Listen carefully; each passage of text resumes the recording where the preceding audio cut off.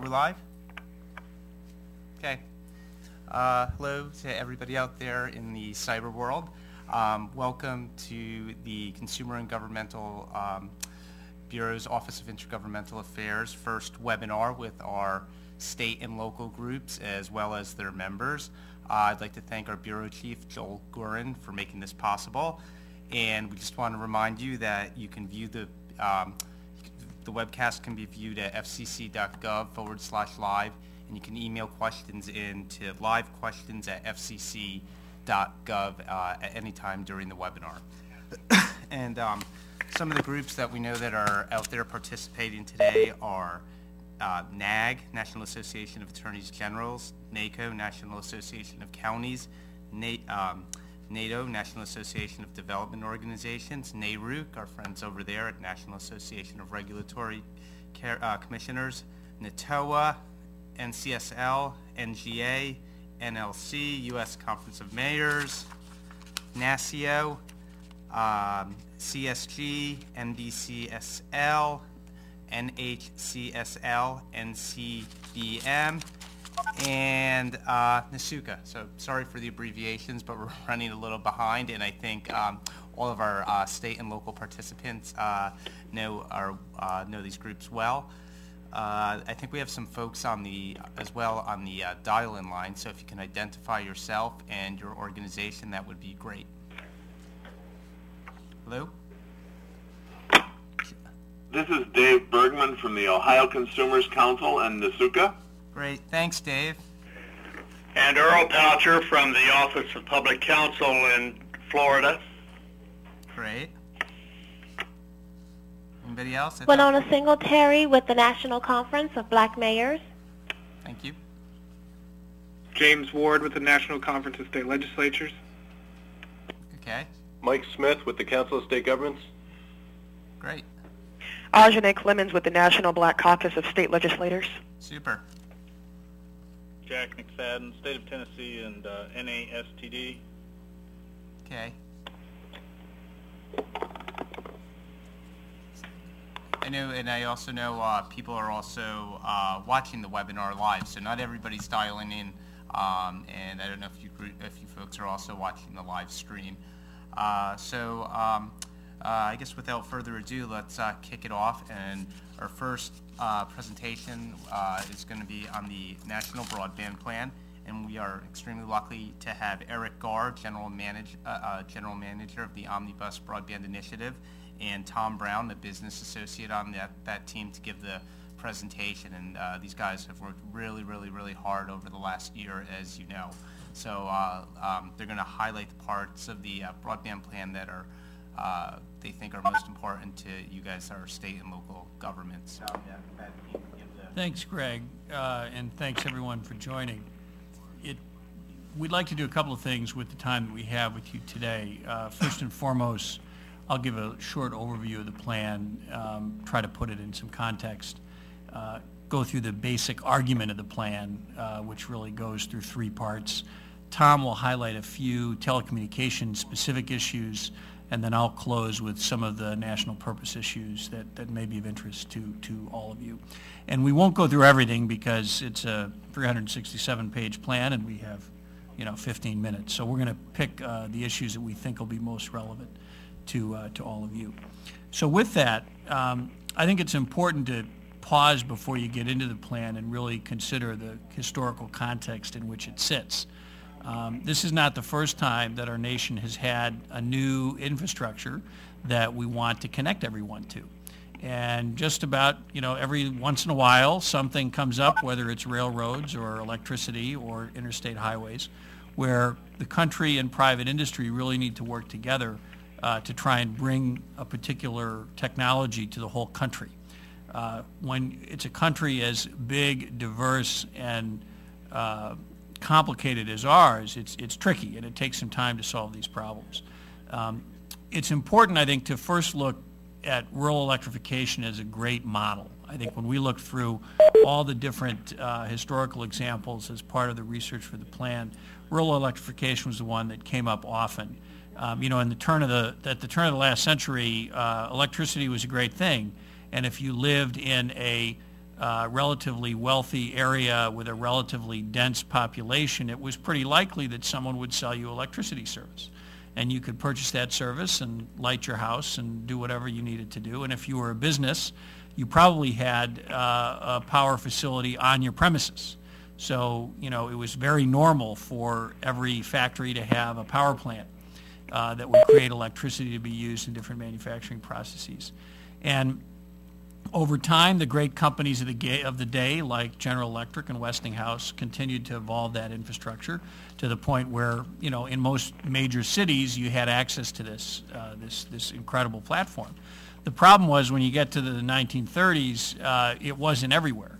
And there were large parts of the country where there really wasn't a business case for electrification.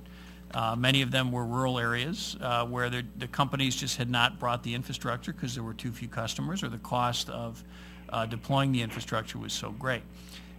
In the 30s, the government created the Rural Electrification Administration, which is often remembered for the cooperatives, the electric cooperatives that were part of it, that were an incredible success story and something that I think is a great example of industry, community, and government working together.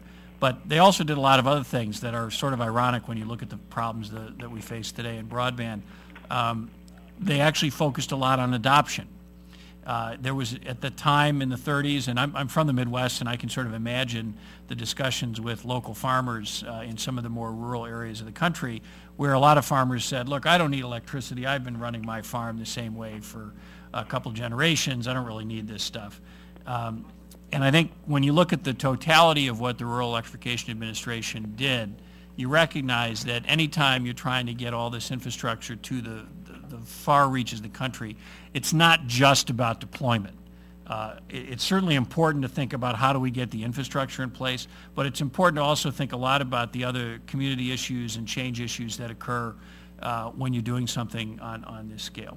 So that brings us to today, which is, basically we have this nifty broadband infrastructure, and if you live in a relatively dense populated, wealthy part of this country, you probably have a choice of purchasing a couple different kinds of broadband, and over the last couple years and into the next couple years, you'll likely have a chance to buy even faster service. But that's clearly not the case all over the country. And that's really what the National Broadband Plan is about, and that's really what Congress asked us to do, which was to really lay out a plan so that we could get broadband access not just to the areas that have it today, although we should be conscious of those areas and make sure that there's competition and that the network evolves in the places where it already exists, but that we should also pay close attention to places where we don't have the network. The plan lays out many goals for the country that I think are aspirational and that should be monitored over the next several years to make sure that we continue to improve this important infrastructure. I won't go through each one in detail. You can see them in the slides that we have. You can also read them in the plan. But I think it's important that we have a very high aspiration here. We stayed away from international comparisons in the plan because they're fraught with methodological problems. Comparing a country like the United States to a country like the Netherlands is really tricky. They're both lovely places, but whether they, how to measure what broadband penetration should be in those places are so related to their own geographies, it's hard to do the comparisons. But the one thing that we should take from the plan is that we should not be complacent, and that for our economy to lead and our country to lead, we need to make sure that we have fast infrastructure across the country that can help at the high end, and that we also make sure that we're using public dollars appropriately to put infrastructure in places where we don't have it. What I'd like to do is give everyone a quick overview of the fundamental argument of the plan. Tom's going to focus in on a couple of the areas that we think are most important to you, and then we'll get on to questions. The plan it's basically a three-part plan, and the reason for that is if you have a two-part plan, that's not enough parts, and if you have more than 3 parts, it starts to get confusing, so we decided to stick with a three-part plan. The first part is all about what's the appropriate government role in making sure that the broadband portion of the economy continues to innovate and continues to draw investment. So that's a lot about competition policy, that's a lot about rights of way and infrastructure, which Tom will talk a little bit about because that's a really important issue when you get to state and local. But the basic point here is this: in this country, a lot of this infrastructure, in fact, most of this infrastructure is owned and operated by private companies.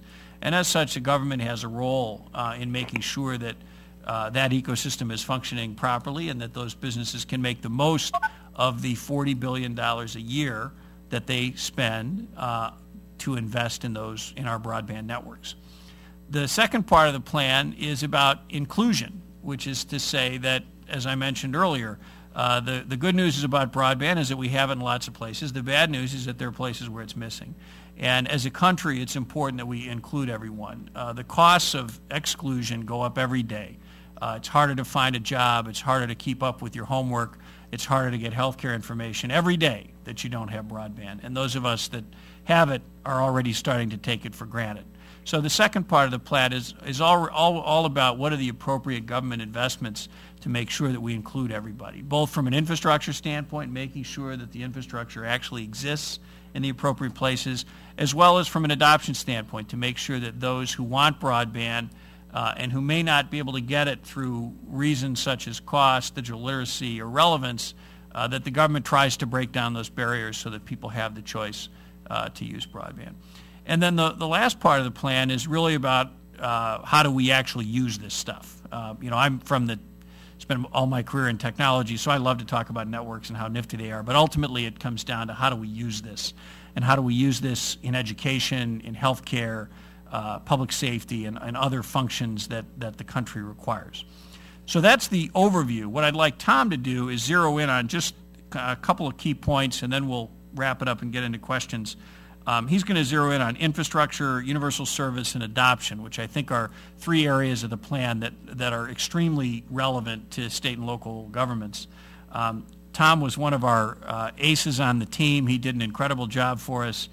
He actually knows more about this plan than anybody, but I'm really glad to give him the opportunity to talk a little bit about his great work. So, thanks very much, Eric. Again, as Eric indicated a little bit earlier in our discussion, when we were thinking about how to put together the broadband plan, we thought about, from the telco perspective, how do we keep the cycle of innovation and investment continuing to work well? As you can see on this slide, that means a couple of things. That means lowering the cost of inputs like spectrum, like the cost of operating poles, ducts, conduits, and rights-of-way, so that broadband can be deployed more inexpensively. And then seeing how that leads to innovation in networks and devices and applications that continues to bring all the things that we love about the internet to Americans. So again, as Eric said, there's really three pieces of that puzzle that I wanted to focus on today that should be of particular interest to state and local governments. The first one is infrastructure. And this is kind of the unsexy part of the problem, as we like to say, putting together the plan. Nobody really loves to talk about telephone poles. Nobody loves to talk about laying conduit underground that you can put fiber into, but it becomes really important when you think about the cost of deploying broadband infrastructure, especially out to rural areas. So the plan noticed that right now it's too costly to access poles and other infrastructure in many cases, and that there's inefficient policies that affect deployment decisions. So the make-ready process for preparing a telephone pole so that somebody who's supplying broadband can basically attach to that pole and provide broadband services. Resolving disputes between perhaps a pole owner and somebody trying to attach to the pole. Again, not terribly sexy stuff, but really important. It takes a long time to resolve those types of access disputes, and we still have a lack of data on infrastructure today.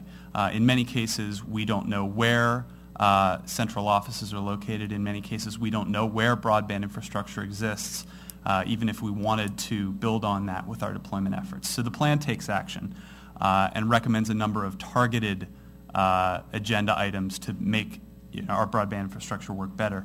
First of all, recommends that we lower the cost of access to utility-owned poles, ducts, conduits, and rights-of-way, particularly with a focus on low, uniform rates. Right now, cable companies pay a rate that is different than ILECs or local exchange carriers pay to attach to certain poles. And what that does is distort the market in favor of one type of attacher versus another type of attacher. So in the plan, we wanted to focus on making sure that that rate was low and uniform. If I could just add a little something to that. You're going to hear from a couple of other people during the course of the day. I think Marcus is going to come and talk about some of the proceedings that are going on here at the FCC on pole attachments, and Aaron is going to come and talk about tower siting. So there's a lot of details in here, and in particular, this is one where it's important that we work together with local government on this. I know that we're in the process of getting ready to launch our local government task force, where we want to kind of work collaboratively on these problems. When I spend time with folks in state and local government, everyone's a little sensitive around this part of the plan. And to be fair, some state and local entities do a great job of this, and there's kind of no issue. The problem is it's not necessarily the case everywhere, and that's why we need to work together to find a way to stretch that $40 billion of investment as far as it can. Couldn't agree more. And so we'll look forward to working with you, hearing input from you as the NPRM process rolls on. And again, you'll hear a lot more about that from Marcus later in today's conversation. We also noticed in gathering data around the plan that it's in many cases a lot less expensive to conduct joint trenching. Situation where you lay fiber or you lay conduit at the same time that you're digging up a roadway anyway for infrastructure projects. So the plan makes specific recommendations about joint trenching and financing for those types of projects. On universal service, just like to turn to that next. What we found in the process of producing the plan is that there are 7 million homes or 14 million people that are unserved with infrastructure that is capable of providing 4 megabit download speeds and 1 megabit upload speeds to consumers. And so that's a significant share of the population. And so what the plan proposes to do is to reform our current universal service system by creating a Connect America Fund and a mobility fund. The Connect America Fund would build out infrastructure capable of providing 4 megabit down, 1 megabit up service to those unserved Americans, and do so in a technologically neutral and financially responsible way. And the Mobility Fund would basically subsidize the build out of mobile infrastructure in states that have mobility availability that is significantly below the national average. So there's some states in the country where you only have about 70, 75, 80% coverage, and the Mobility Fund is a targeted effort to make sure that those numbers go up. You can read the recommendations yourself in the plan. One more small point that I'd like to note is that the plan also recommends that Congress make clear that tribal, state, local, and regional governments can build broadband networks. A lot of these governments have indicated that they have an interest in building out those muni types of networks to serve their citizens, and the plan recommends that Congress make clear that they can do that. Just one more item on universal service. This is another one where there'll be a series of proceedings here at the FCC over the next 12 to 18 months to sort out. This is a tricky problem, but I think it's important to remember that it's a fund that has had great success bringing telephone service to lots of parts of the country. And what the plan recommends is a very long-term and predictable shift in that funding from telephone to infrastructure that will support broadband that will include voice. So this is one of those problems that's it's easy to kind of get too excited about this and want to change everything all at once. This is one that's going to take some very measured change. That doesn't mean we should be lackadaisical about it, but we just should recognize this is a really complicated problem, and I was pleased that the Commission's already started to act on a series of these reforms, which I think we should all watch with great interest over the next little while. Absolutely. And just finally, adoption, as Eric indicated in his comments earlier, is also a significant issue that the broadband plan tries to address. We found that about 95% of Americans are passed by broadband infrastructure capable of meeting that 4 down, 1 up target, but only about 65% of American American adults actually subscribe to broadband in their home. So again, the broadband plan makes a number of recommendations, including creating a digital literacy corps under the auspices of NTIA that would basically bring together folks to increase the relevance of broadband to under-adopting populations and to make sure that people have the skills necessary to take advantage of this great broadband opportunity that we have before us. to increase capacity and training in libraries and community centers to provide that kind of digital literacy support, to create a best practices clearinghouse, and a number of other targeted efforts to make sure that we make broadband available to all and that we increase its relevance to the people who could adopt it. Just to highlight a couple things there, and then I'll kind of wrap this up. 2 points to remember on adoption. The first one is this is fundamentally a local issue. The reason people choose not to adopt broadband is a very subtle problem. The research that we did, which was an extensive field survey, we oversampled non-adopting populations, sort of did it in a very rigorous manner, shows that for those that don't adopt broadband, and that's about a third of the country, it comes down to cost, literacy, and relevance. And those variables are very different depending on where you live. I'm from Chicago, and the problems on the west side of Chicago with adoption tend to be around relevance of content, particularly in English, or in other languages other than English. The west side of Chicago has a large Spanish-speaking population. So the ways to kind of drive adoption there are different than you might find in, rural Arkansas, which would have a completely different set of issues. So the plan wants to, hopefully everyone recognizes is pushing for more federal support, but in close partnership with state and local. We want to continue the BDIA funding that I think most states and localities have benefited from, which has helped a lot of state and local governments actually get work done in their communities. And that's the spirit of these adoption recommendations. Each situation's different, each neighborhood's different, each locality's different, and it's important that we work on those problems together. Just to wrap up, I want to spend just 1 minute or two on national purposes. And this is really about how do we use this stuff. We sort of came to 6 or 7 national purposes, depending on how you divide them up. I just want to highlight a couple. I heard there was someone from a healthcare facility on, so I want to say a few words about healthcare. And then Irene is here to talk about the E-rate, so I'm not going to spend a whole lot of time talking about that because you'll hear from her soon. From a healthcare standpoint, we got to recognize that the country is investing a huge amount of money in electronic health records, which I think is money well spent. But if you can't share those records effectively, you don't get the full value of them. So connectivity in our healthcare facilities is really important. The FCC has a rural health program here that has done a great job trying to get broadband to some locations that don't have it. We expect that program to continue, and the plan recommends a series of reforms to it, basically learning the lessons from the pilot and trying to scale it up so that we get the connectivity we need in those locations. The other important thing to remember about healthcare is the plan points to, I think, a couple really important issues that are probably very clear at the local level but harder to see here in Washington, which is the need for really thinking about how the incentives line up for telemedicine. When you actually talk to practitioners and patients, telemedicine is a great thing. The problem is our regulatory and licensing and disbursement systems were never designed for it.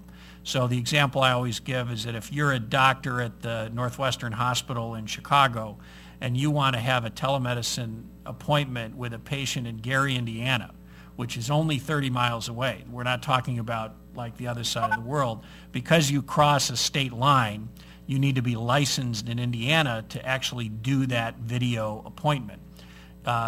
Or that patient has to get in their car and fight traffic through downtown Chicago to come to see you at the hospital. Those types of things, it's important to have licensing. I'm not saying we shouldn't have licensing, but we should recognize that telemedicine doesn't know where a state border is.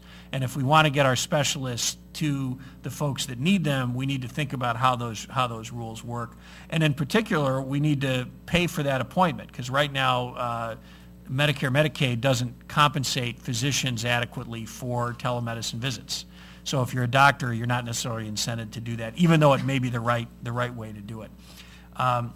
There's a whole lot more on national purposes. Since we're going to hear from Irene on education, and I believe Jennifer's coming to talk about public safety, I'm not going to get any more into it, other than to say that portion of the plan is the one I think that many years from now we'll look back on and be most excited about, because while the network is interesting and I can get, I like talking about telco networks as much as anybody, At the end of the day, it's about how does the country use these things. And I think a lot of the recommendations in the national purposes section will really improve different parts of the economy and really productive.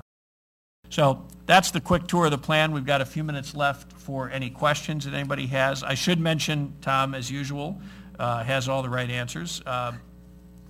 Make sure you visit broadband.gov because we have a dashboard for the country to track our progress. And if you go to broadband.gov, you can see how the implementation is going, how the different actions that the Commission is taking are going, and thus far we're doing pretty well. It's been a very busy couple months here at the Commission since the plan was released. I was very pleased to see how well everyone here at the Commission took up the mantle of all of this work and has met their schedules, and proceedings are starting, and it's a very exciting time to actually implement all of these issues. So please visit broadband.gov and make sure you keep up with what we're doing. And if there are any questions, Tom and I are happy to take them. Anybody, either via the web or anybody on the dial-in number? No? How about this? How about I've heard quite a few clicks. If people who did not identify themselves last round, let us know who's on the bridge, on the conference bridge. So if you're there, can you let us know? Hi, this is Barrett Sheridan with the Pennsylvania Office of Consumer Advocate. Okay, thank you. I know there are quite a few others, but I guess if we don't have any. Oh. This is Leslie Wallach at the National League of Cities. Great, thank you. Thanks, Leslie. Anybody else? I've been hearing this beep about every 10 seconds, so I know there are lots of other folks out there. But if nobody else, if we don't have any other questions, or we could move on to Irene. Or does anybody have feel free to email the questions in, as well as anybody on the conference. Just give us a shout out.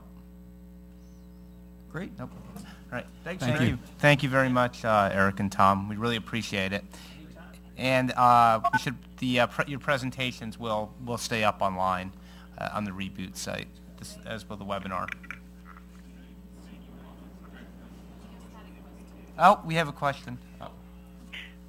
Yeah, well, I just had this is Ajane Clemens from the National Black Caucus of State Legislators. I don't know if anybody else had trouble with the website, but we weren't able to access the webinar. So I didn't know if some of those other late calls were people who had given up on the website and dialed in.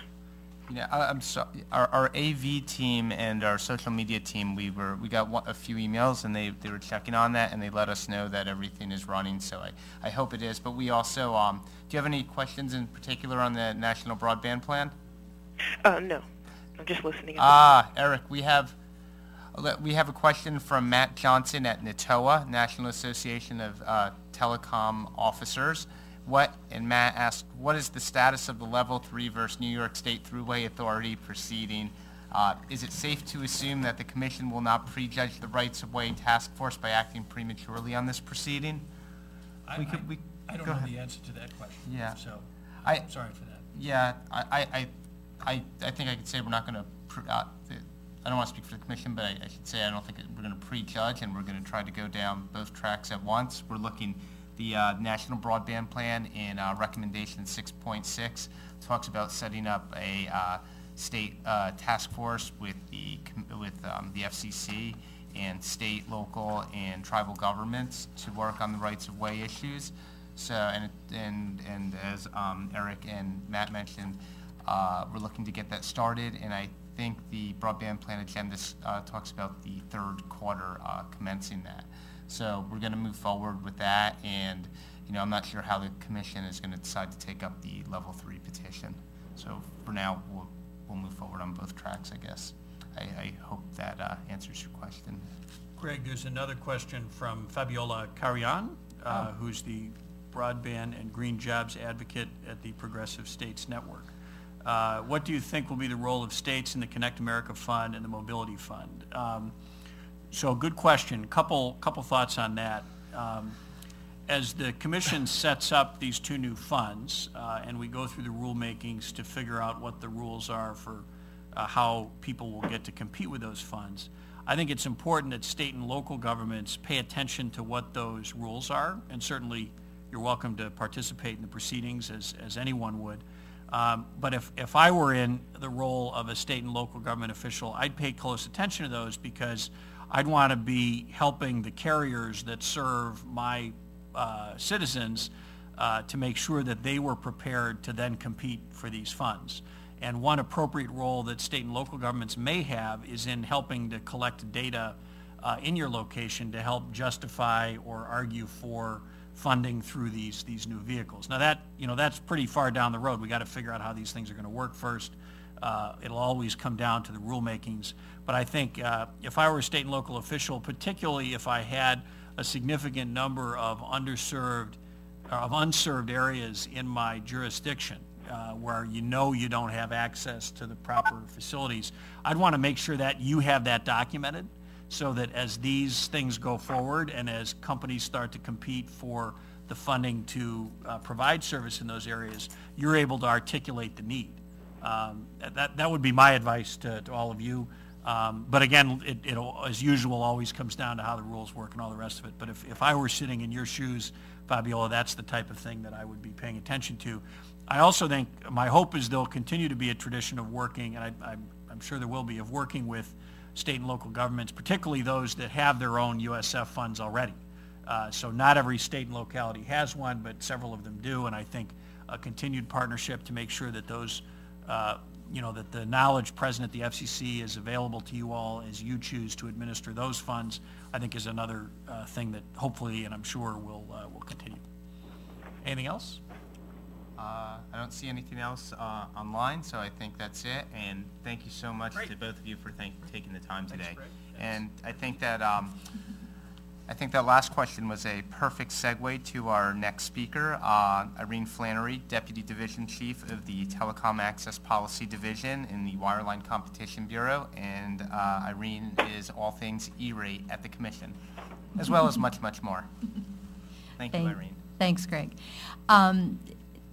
The division that I work with here at the Commission is the division within the Wireline Competition Bureau that works on all things universal service. So all of the issues that Eric and Tom were discussing in terms of implementation now rest within the Wireline Competition Bureau. Specifically today, I'm going to talk about a notice of proposed rulemaking that the Commission released last week on the E-rate program, which is the schools and libraries program. Some of the proposals included in the notice of proposed rulemaking were recommendations from the National Broadband Plan, and other issues are not necessarily tied specifically to the broadband plan, but were other enhancements or improvements to the program that the Commission would propose.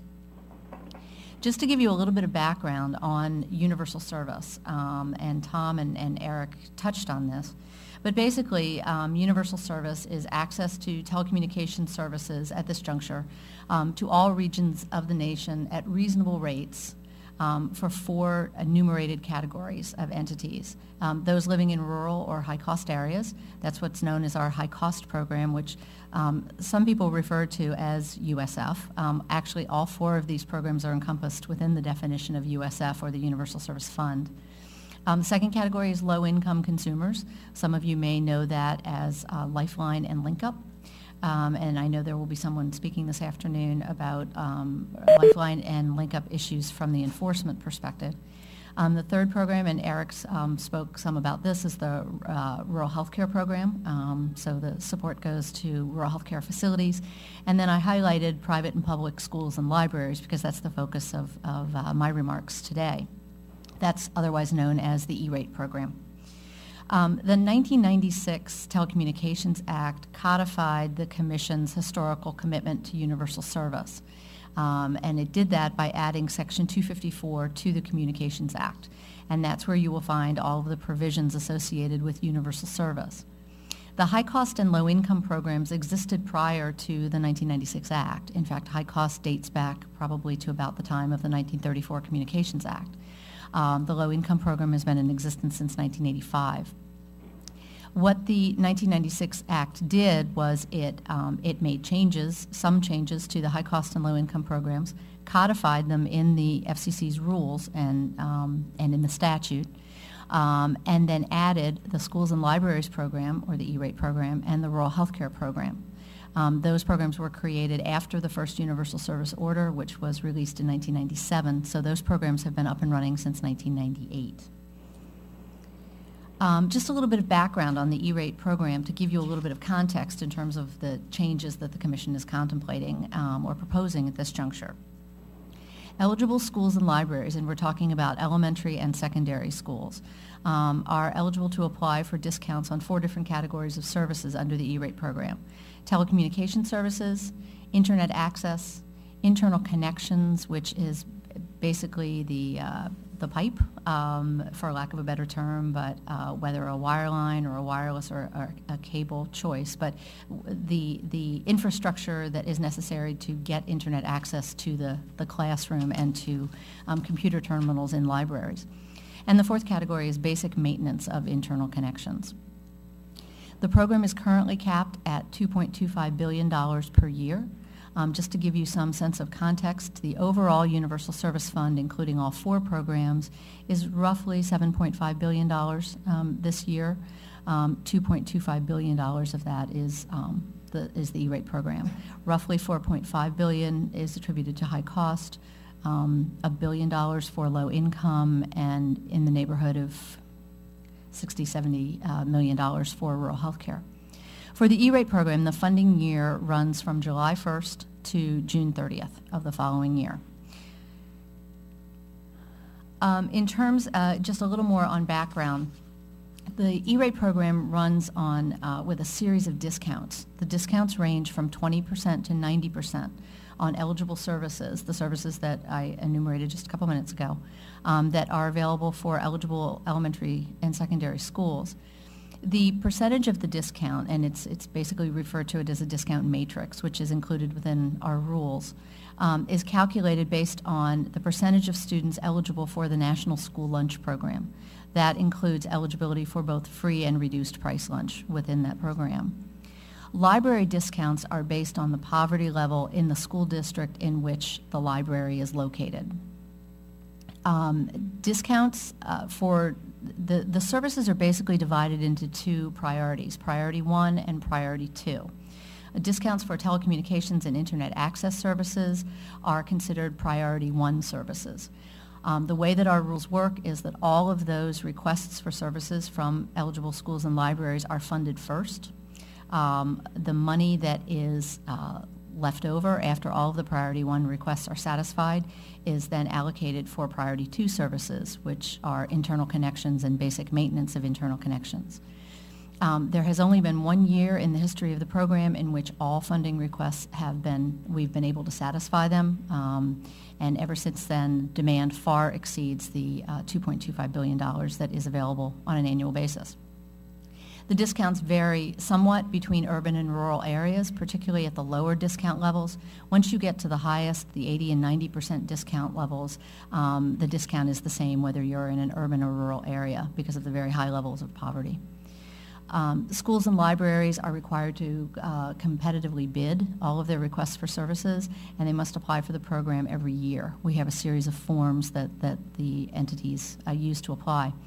The program on a day-to-day basis in terms of submission of data and review of the applications, the program is administered by the Universal Service Administrative Company, or USAC. That is an independent, not-for-profit company that operates under the guidance and direction of the Commission and serves a purely administrative role.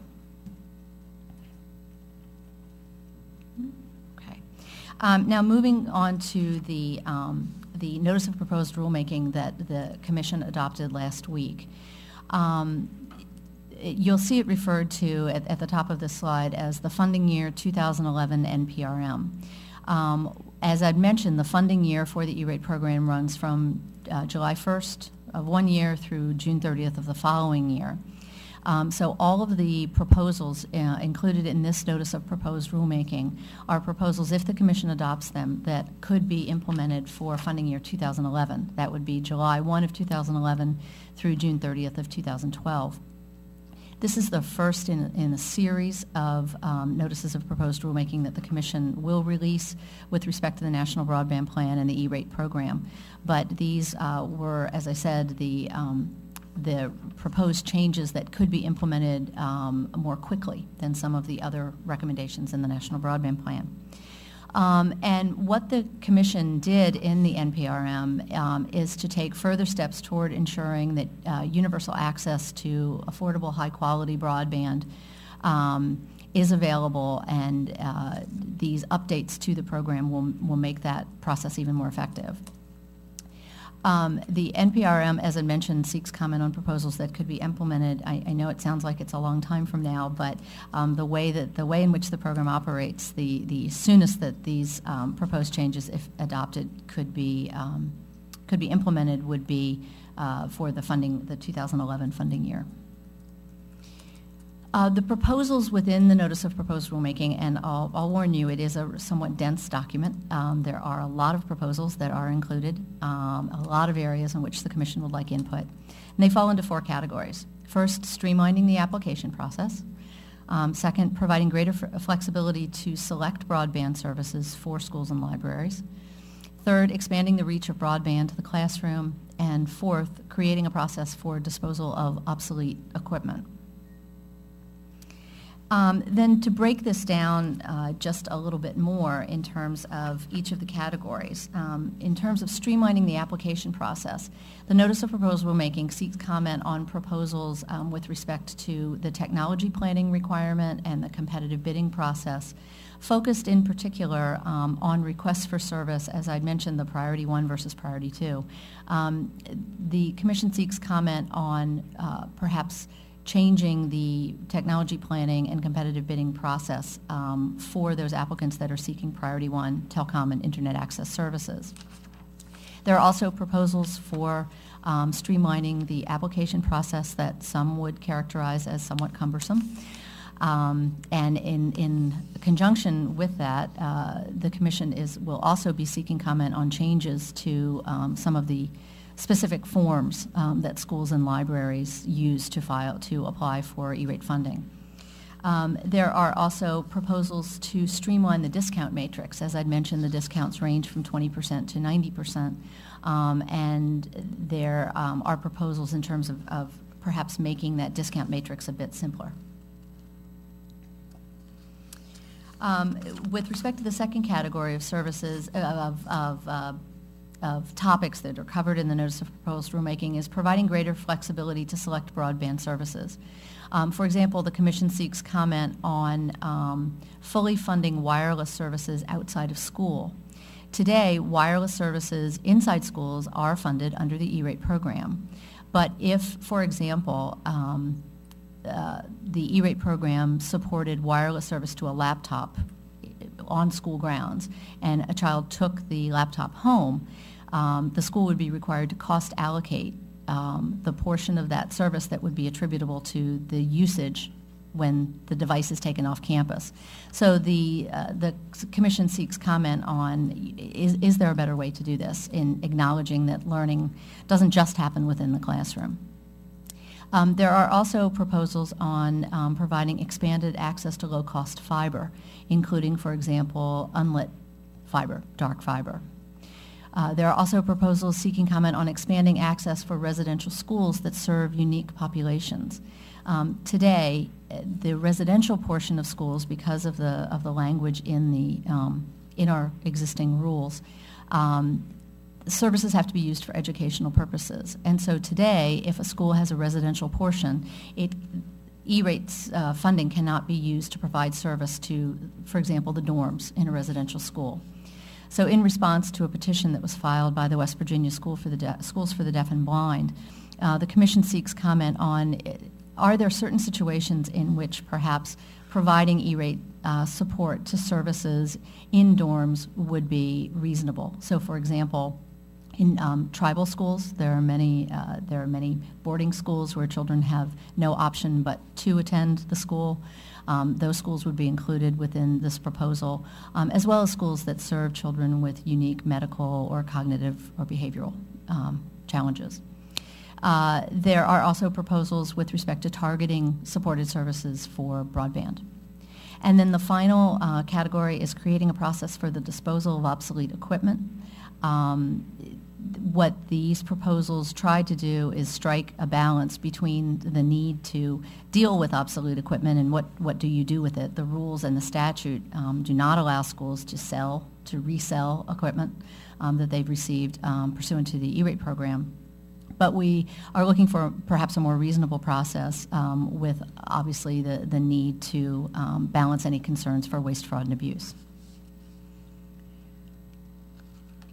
And finally, we encourage everyone to comment on the variety of proposals that are included within the Notice of Proposed Rulemaking. The comment cycle will be 30 days from Federal Register publication, which we hope will happen very, very soon. Reply comments will then be 45 days from Federal Register publication. And you may wonder why the time period is so short. But in order to implement these changes for funding year 2011, the Commission will have to adopt an order very early in the fall so that we can conduct the necessary outreach and our administrator has the opportunity to make any systems changes. The way the program works is there is a filing window. The filing window generally opens in November or December. So we have a limited window of time. That's why our comment period is short. We look forward to receiving input from state and local organizations. We know that you have a great deal of information to offer to us. And I'd be happy to answer any questions you might have.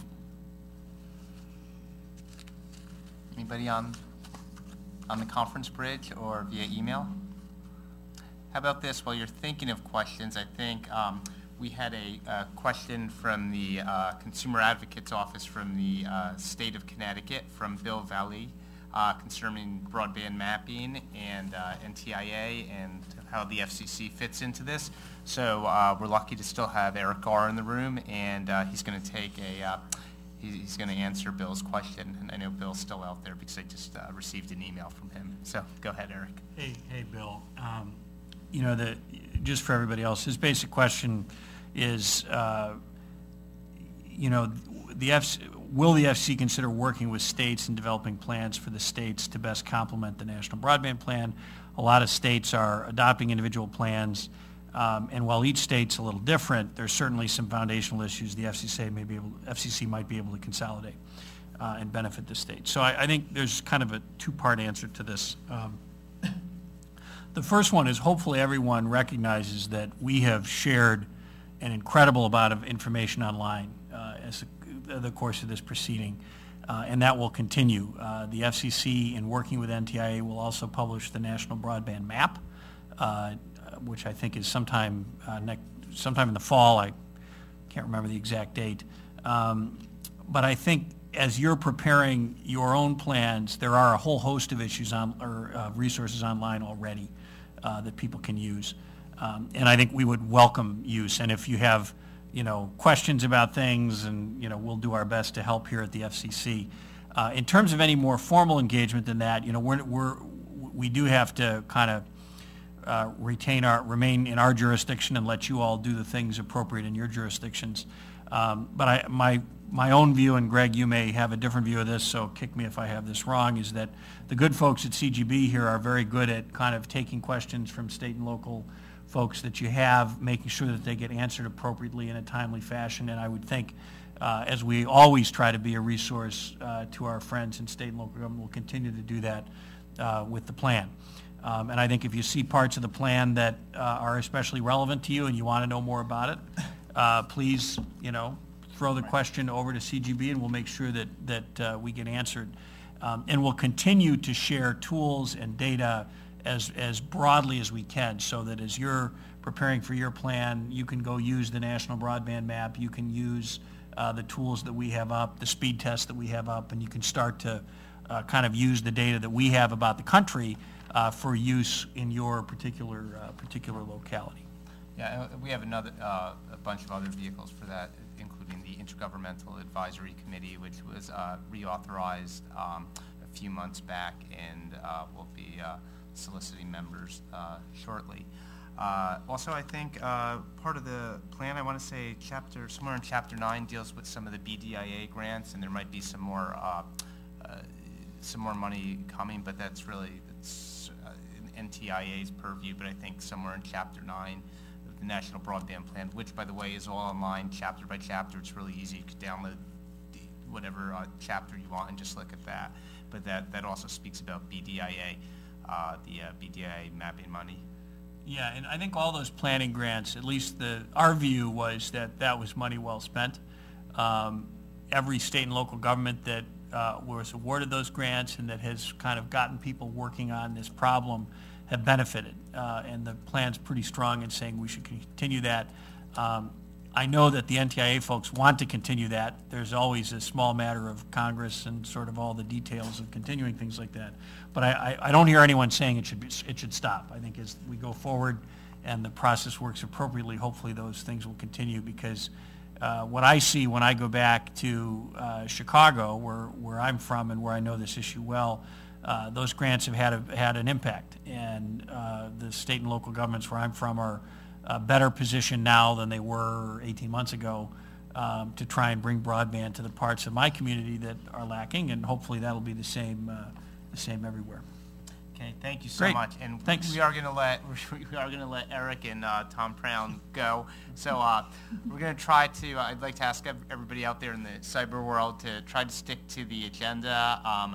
We keep getting a number of emails on PEG channels, but that's not queued up today, so we don't have the experts in the room for that. So if everybody out there in the cyber world will stick to the agenda, I think that'll really help a lot, and we could move things forward and have some constructive dialogue. So if there's anything else for Irene, speak now or forever hold your peace, or email now on E-rate. Okay. Great. Thank you very much, Irene. We really appreciate it, and I know E-rate is certainly important for our state and local governments, as they like to get funding for their libraries and schools, so we know it's an issue close to their heart. Next up is Marcus Mayer, Deputy Bureau Chief of the Wireline Competition Bureau. And I know Marcus is eagerly anticipated, as he's going to speak about pole attachments. And there's a further notice of proposed rulemaking as well as an order coming out on that. I actually already have a question in advance of Marcus speaking on how do pole attachment recommendations apply to states that have the authority to regulate, and that's from Washington State. But we'll let Marcus do his presentation, and we'll see if he covers that question. So, Emmett, is he queued up?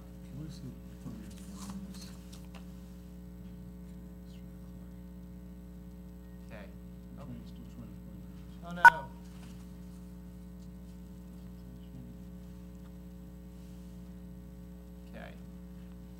Give us 1 second. We're having some technical issues. We have Marcus's program queued up.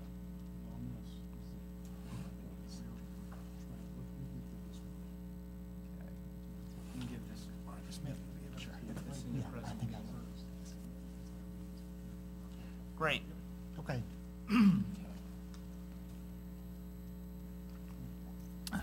Thank you. Well, and thank you very much. And as was noted, I'm here to talk about the item that the Commission recently released. It's a order and further notice of proposed rulemaking regarding pole attachment issues. And I thought I would start with a little bit of a statutory background regarding kind of the scope and the nature of the Commission's authority to regulate pole attachments. Section 224 of the Communications Act is what establishes the Commission's authority to regulate access to poles, and the sort of basic responsibilities of the Commission are to ensure that the rates and terms for access to pole attachments are just and reasonable, as well as to ensure that utilities provide cable television systems and telecommunications carriers with non-discriminatory access to poles. As the question I got somewhat anticipated, there are some exclusions from the statute, and I'll for now just highlight a couple of them. One of the statutory exclusions is that the utilities that are regulated under Section 224 exclude railroads or government-owned entities or cooperatives. So if you have a municipal-owned utility or a cooperative telephone company that's a pole owner, those entities are not subject to the FCC's rules and authority over pole attachments. The other significant exclusion that I'll mention is that states that have certified to the FCC that they regulate pole attachments also are not subject to the FCC's jurisdiction. So the FCC's enforcement authority, the FCC's rules governing pole attachments do not extend to those states, and it's 19 states plus the District of Columbia so far that have certified that they regulate pole attachments. So parties that have concerns about access to poles would take that up through the state processes and procedures instead of relying on the FCC's framework. In recent years, there has been a lot of attention relating to pole access in the context of broadband and spurring broadband deployment. In 2007, the FCC issued a notice of proposed rulemaking that recognized this link between pole attachments and broadband and sought comment on a number of issues, mostly dealing with pole access rates, but also dealing with sort of access policies and enforcement mechanisms. And the National Broadband Plan likewise recognized this link and included a number of specific recommendations relating to pole attachments in an effort to sort of better utilize this infrastructure to promote broadband deployment and availability. And the specific recommendations are that the FCC should establish rental rates for pole attachments that are as low and close to uniform as possible, consistent with Section 224 of the Act, to promote broadband deployment.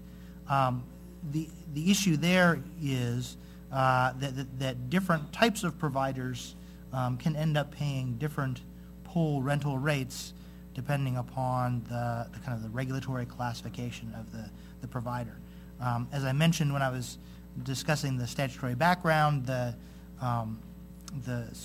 provisions of Section 224 cover pole attachments by cable television systems and telecommunications carriers. The statute also specifies two different formulas or methodologies for calculating the pole rental rate for those different types of providers. And as the Commission has implemented those two different formulas in the past, the end result was that in general the rate paid by telecom carriers for example, a foot of space on a pole tended to be sort of several times higher potentially than the rate that a cable television system would pay for that access. And the National Broadband Plan observed that there is potential for that to have sort of a disincentive effect on broadband and deployment and availability in several ways.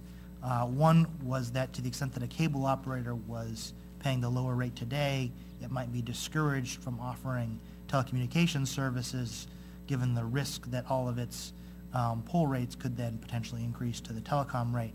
And in theory also the kind of the higher costs, particularly in rural areas, could either increase the cost or at the margins discourage new deployments of broadband by telecommunications carriers. So the plan recommends that the Commission, within the statutory framework, seek to minimize that difference by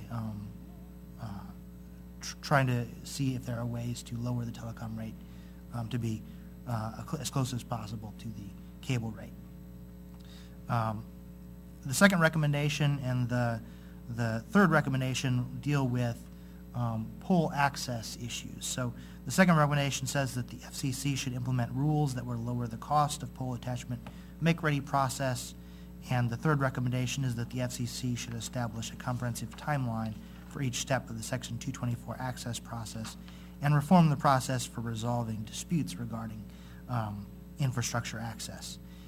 Historically, when the FCC has implemented Section 224 in the context of issues of pole access rather than pole rates, the Commission adopted a few kind of general guiding principles and then left to the subsequent enforcement process the kind of the resolution of specific disputes regarding pole access issues.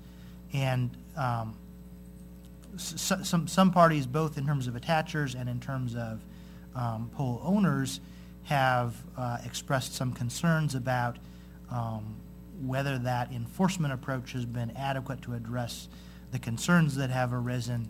Attachers, in terms of ensuring that they have timely access when, potentially a formal enforcement process could linger on for some period of time.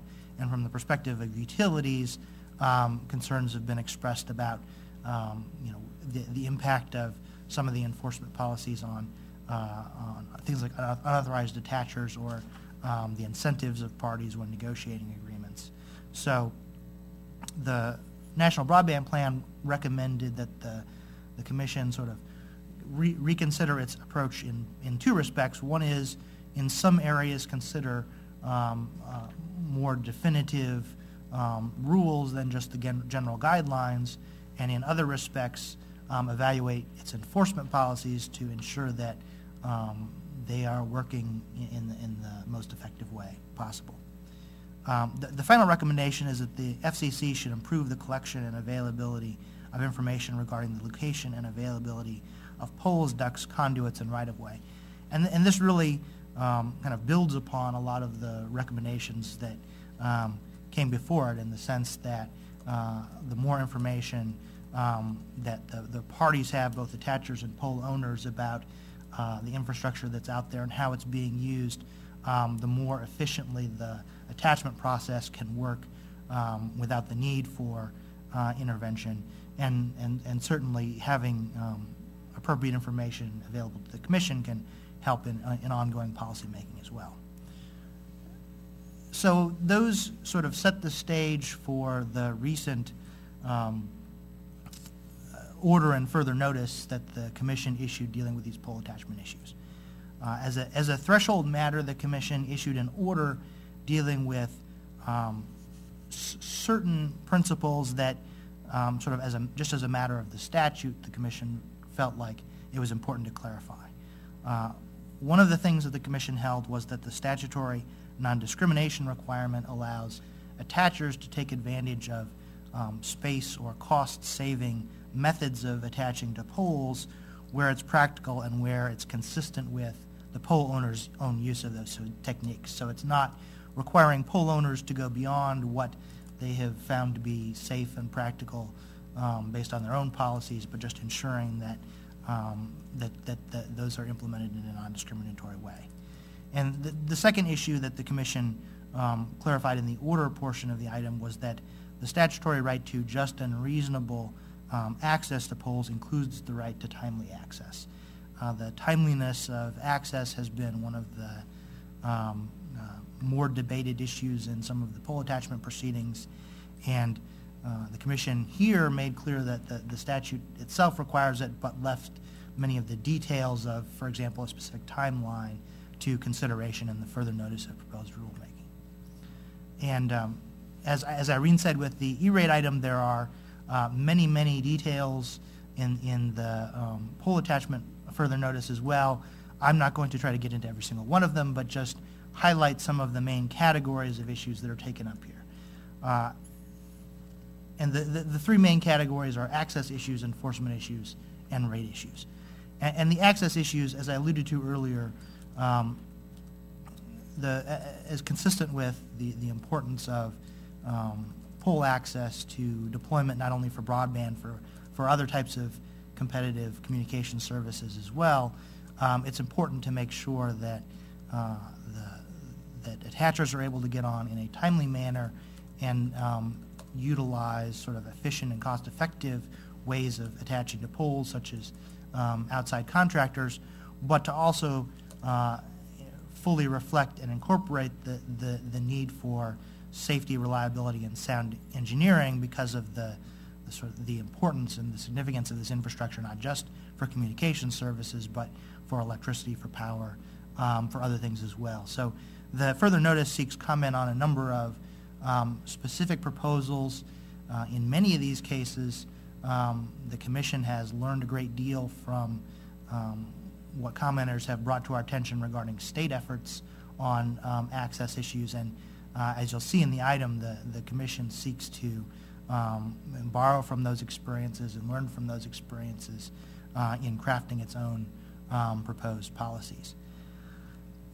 In the enforcement context, the item proposes some changes to make sure that our enforcement rules get the incentives right as it relates to both informal and formal complaint processes. So making sure that the Commission's rules don't inadvertently discourage someone from relying on an informal process because of the need to, for example, preserve their rights for a formal dispute. At the same time, making sure that when someone does take advantage of the formal dispute process, the incentives are right to avail themselves of that, and that there are appropriate outcomes that are available for dealing with disputes through an enforcement process. The third category of issues are the rate issues. One of them I alluded to before, which is that as interpreted by the Commission thus far, the telecommunications rate formula in general yields a higher pole rental rate than the cable rate formula, and that disparity can lead to some potential disincentives in terms of communications deployment. The other issue that I hadn't mentioned so far is the way Section 224 deals with incumbent local telephone companies. And as I mentioned, the Section 224 covers telecommunications carriers. However, it defines telecommunications carriers in a way that excludes incumbent local telephone companies. However, elsewhere in Section 224, there is reference to not telecommunications carriers, but providers of telecommunications service, and so that has led to arguments about whether or not, or to what extent, incumbent local telephone companies are entitled to regulated rates or other types of protections under Section 224. So that is an additional issue that the Commission takes on. The comment period is somewhat shorter for this proceeding, 30 days for comments and an additional 30 for replies, because this issue, as I mentioned, is sort of a further notice building off of a 2007 notice of proposed rulemaking where some of the similar issues were raised, and from the record in the broadband plan proceeding that also included significant comment on this. We recognize that even though the statute excludes the states that have certified that they regulate pole attachments, even though the statute excludes, for example, municipal-owned utilities, things like that, as the item itself reflects, we feel like there can be real benefits from learning from the experiences of those type of providers. Obviously, at the end of the day, we've got to make sure that what we're doing is consistent with our own statutory framework, but it's always helpful for us to hear examples of what's been successful in other contexts. And additionally, for those states that are subject to the FCC's jurisdiction as it relates to pole attachments, the Commission historically has recognized that those states have significant expertise on issues of safety, reliability, and things like that, and so we continue to welcome the insight of states on those issues, as well as any other experiences that they have that can help us inform our process. And with that, I'll take questions if there are any. Yeah, hi, Marcus. We have one from the state of Connecticut online. It's printed out, but let me read it to you. This question is from Bill Valley, an attorney with the State of Connecticut Office of Consumer Counsel. It says, Marcus, you have mentioned that 19 states have opted out of the FCC jurisdiction, also that the National Broadband Plan will address the issues of lower and consistent cost for all attachments plus make-ready issues. The Connecticut Department of Public Utilities has opted out and has extensively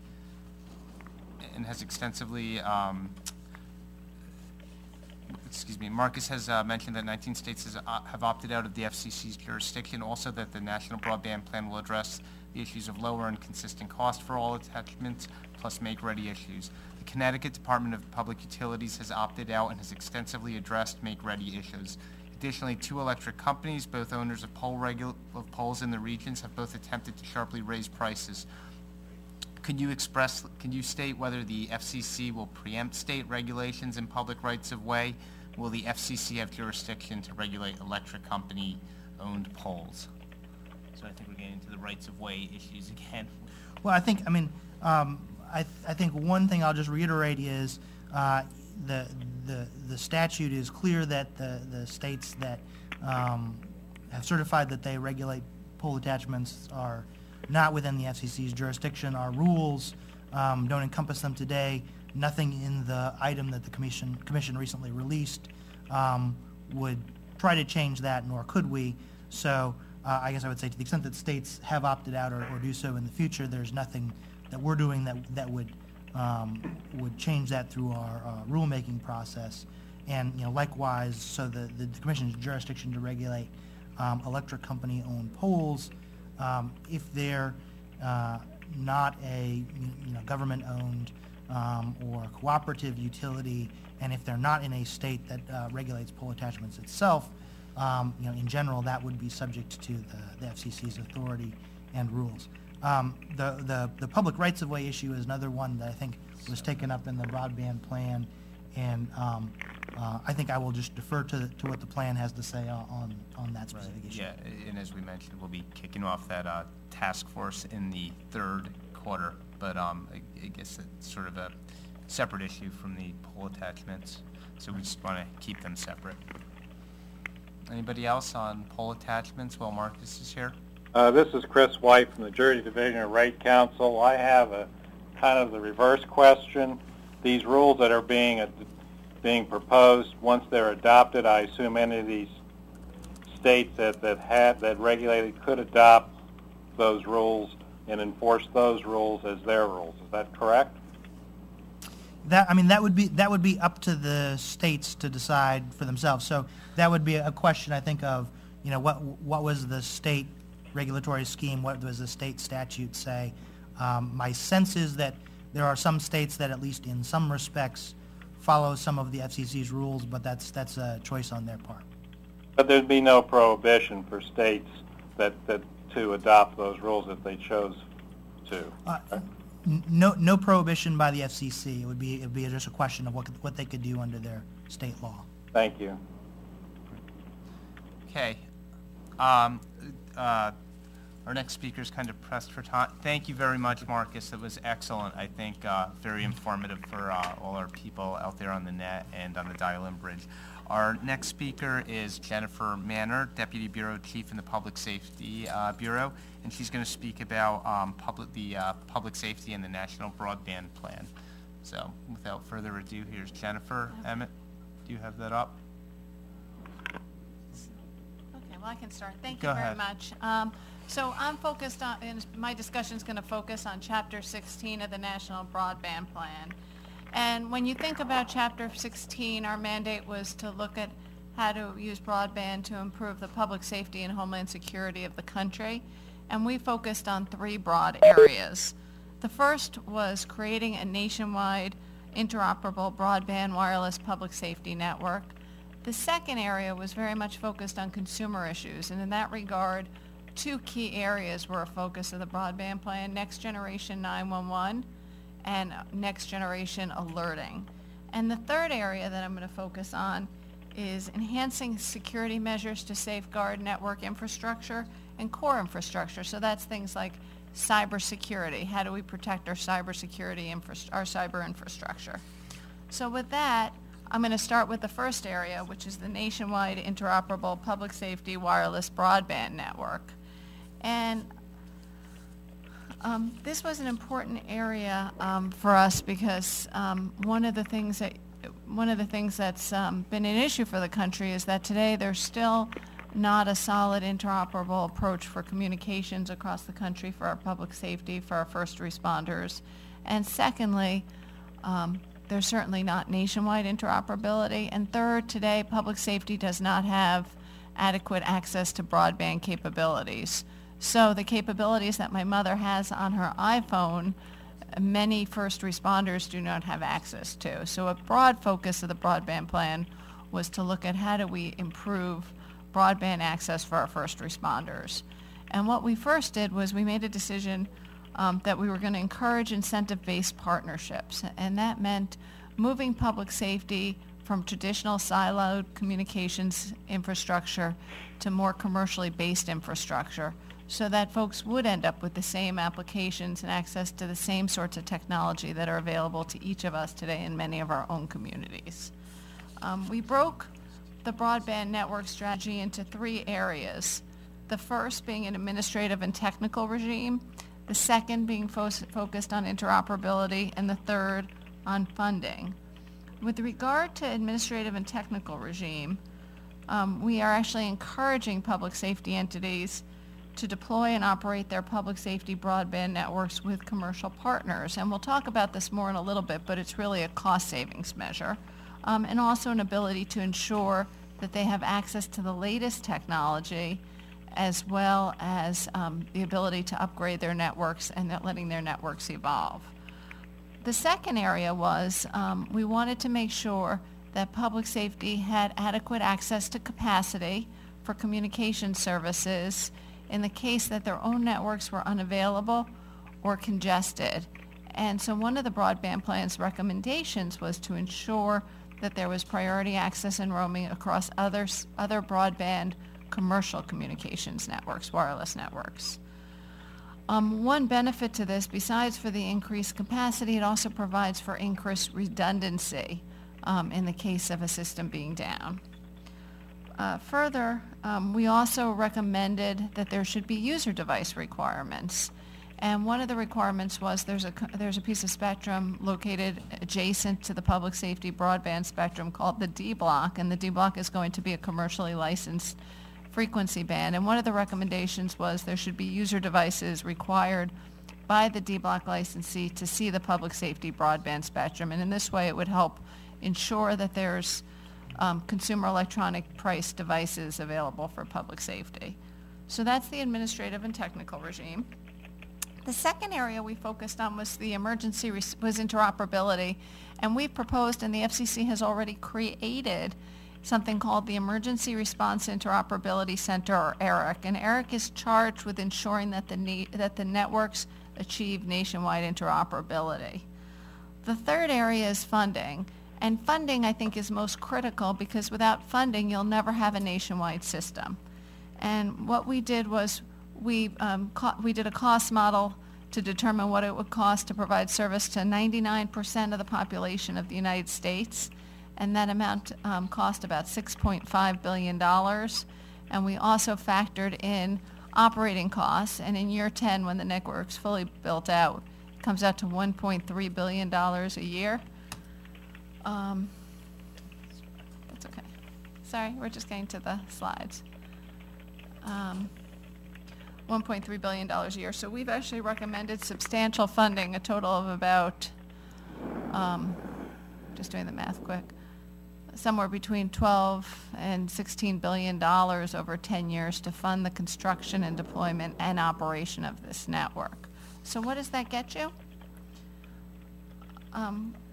Really quite a robust system. So you've got as your basis the public safety broadband wireless network, and that's supplemented by the commercial wireless network. Our cost model also includes funding for DAS and microcell systems and deployable caches of equipment. Those would be things like cell towers on wheels, which would be deployed throughout regions so that they could be brought in during times of emergency. So overall, this is a very exciting plan, which should result in the deployment of a public safety broadband network across the country in less than 10 years. With that said, just as an update, the FCC, a week or two ago, I can't remember the exact date, issued granted 21 waivers to begin early build-out of the public safety broadband networks.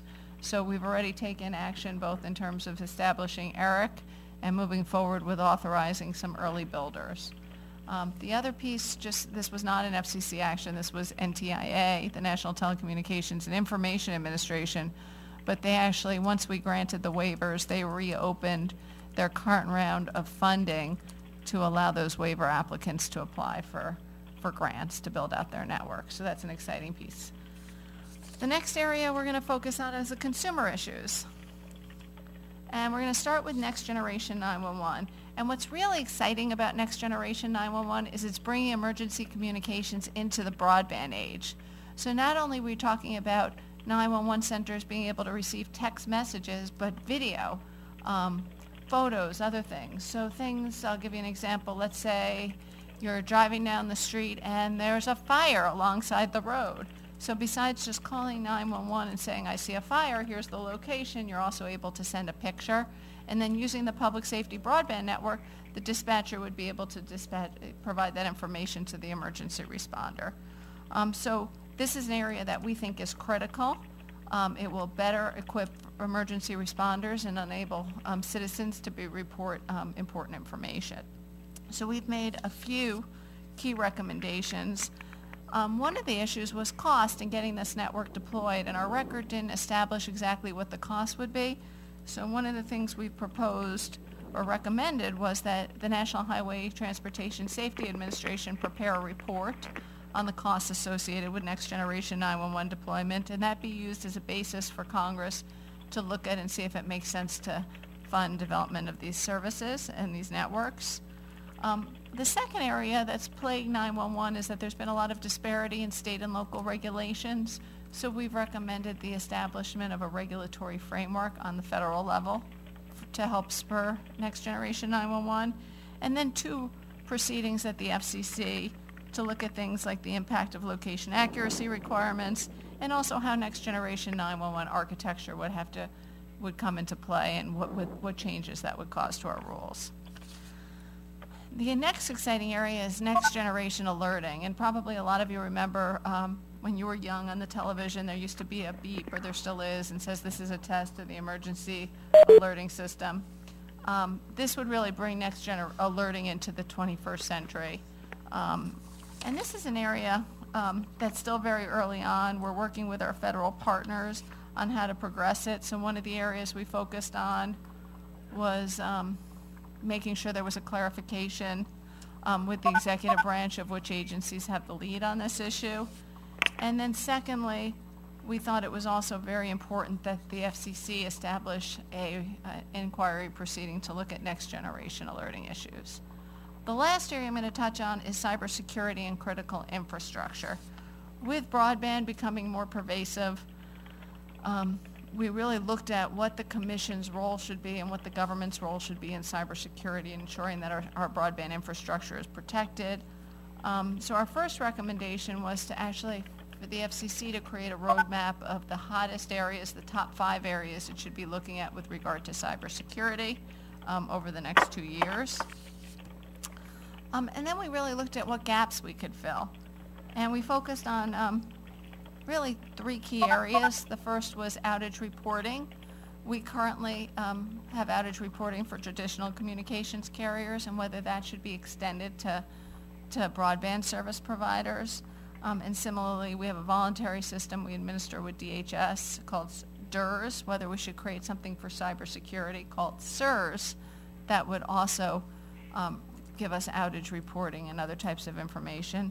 And finally, something called the voluntary cybersecurity certification.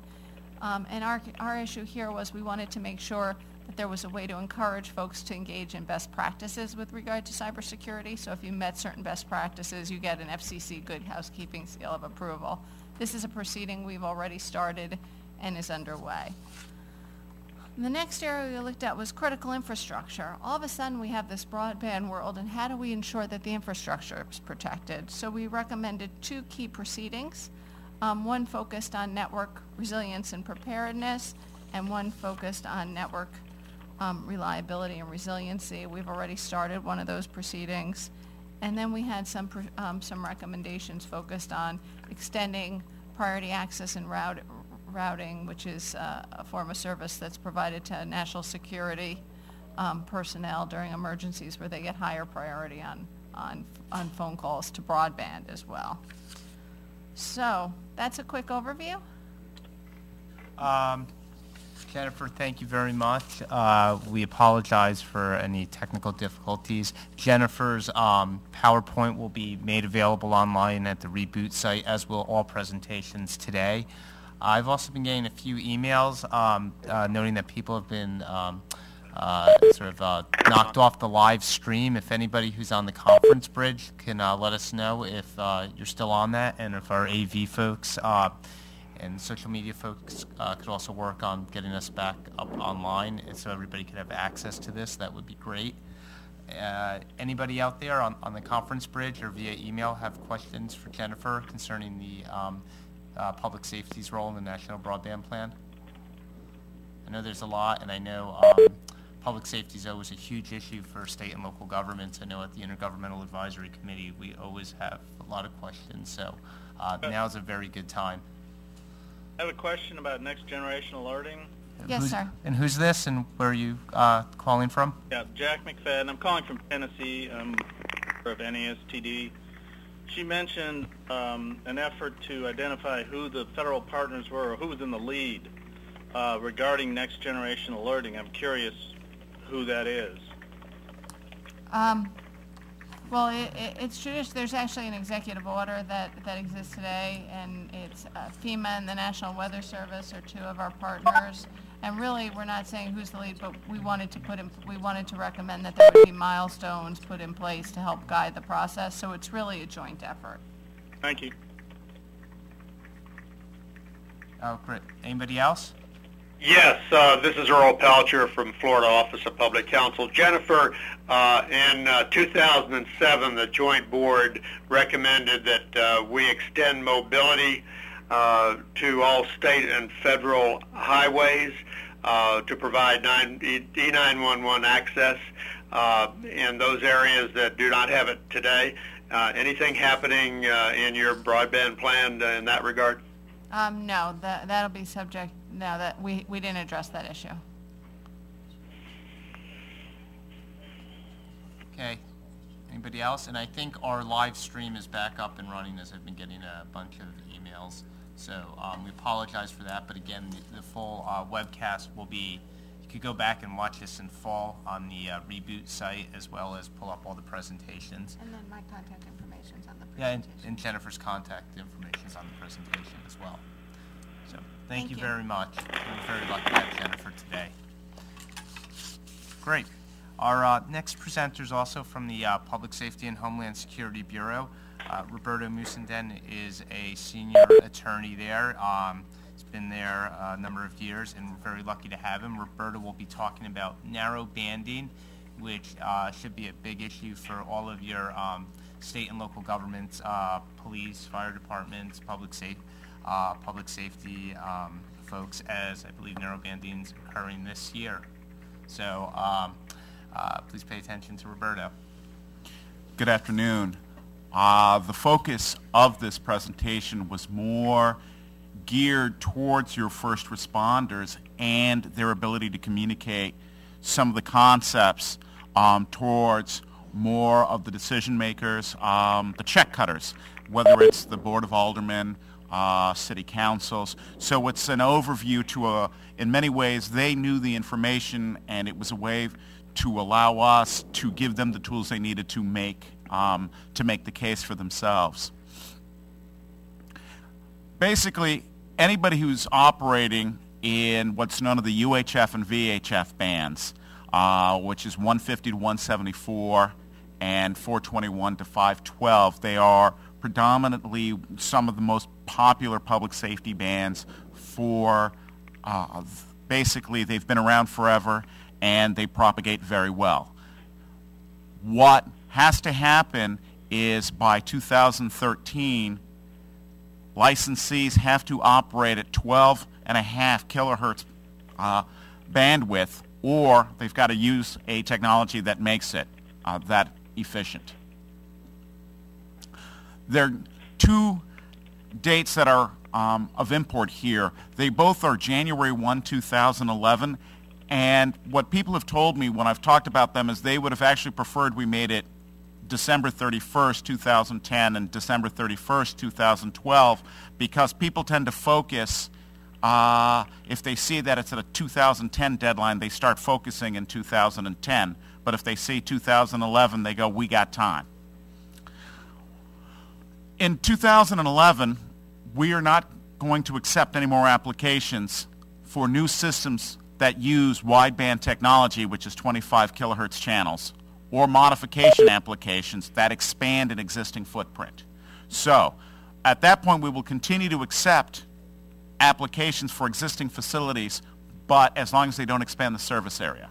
But we will not accept any more applications for new systems that are wideband. We also put in a pair of prohibitions on equipment, and this is to we prohibit the manufacture, importation, or certification of equipment that contains a 25 kilohertz mode. Most equipment now is dual mode. It can operate in either wideband or narrowband mode. As of the beginning of next year, we will not be allowed any more sales that are wideband only.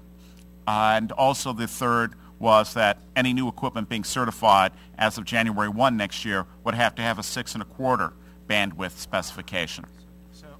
Let me jump in here because, as Roberto said, he said that, this presentation is really geared to a lot of folks who are down in the weeds. But for mayors, you folks at National Governors Association, state legislators, this is really important for all of your jurisdictions in terms of the equipment you purchase, and you'll need to look at the certifications. And Roberto's presentation will be up online, and we would encourage you to have your first responders, police, fire, EMS, point them to this presentation, and they'll know the specifics. But it's really important in terms of your budgets. So I'm sorry to interrupt, Roberto. I just really wanted to point that out to you. So please, when you go back, I know the state and local organizations are all online. So please filter this down to all your members.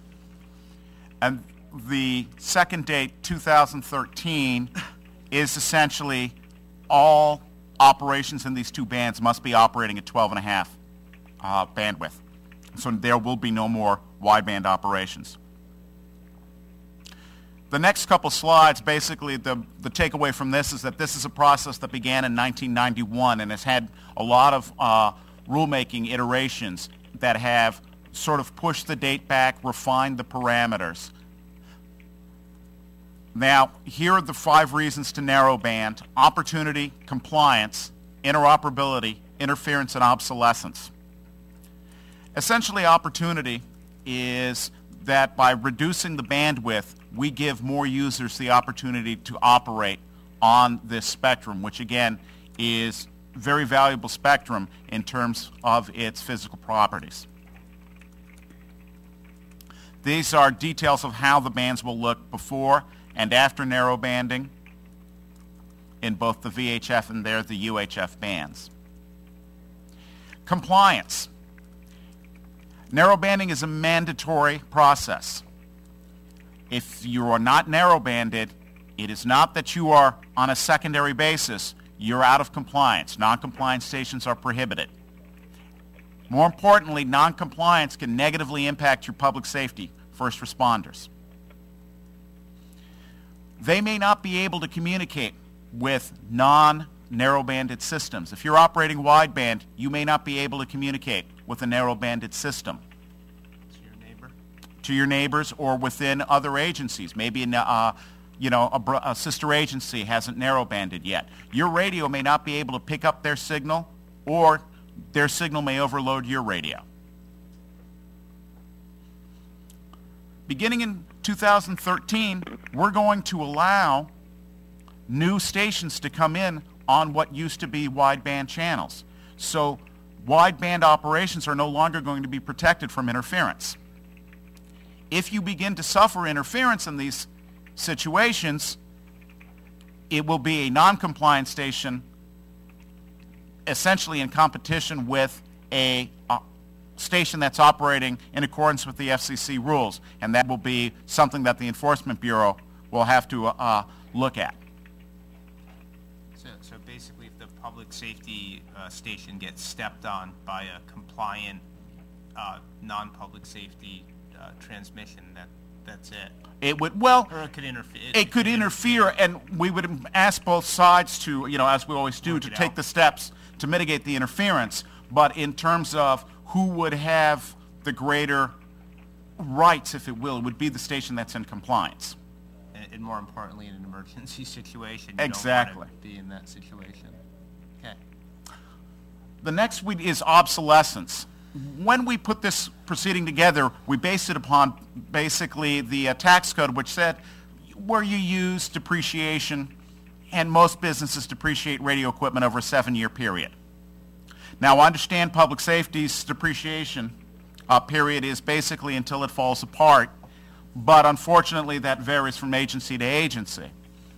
But what has happened, based upon the rules that have been in place, is that if you have wideband only equipment, it is at least 12 years old.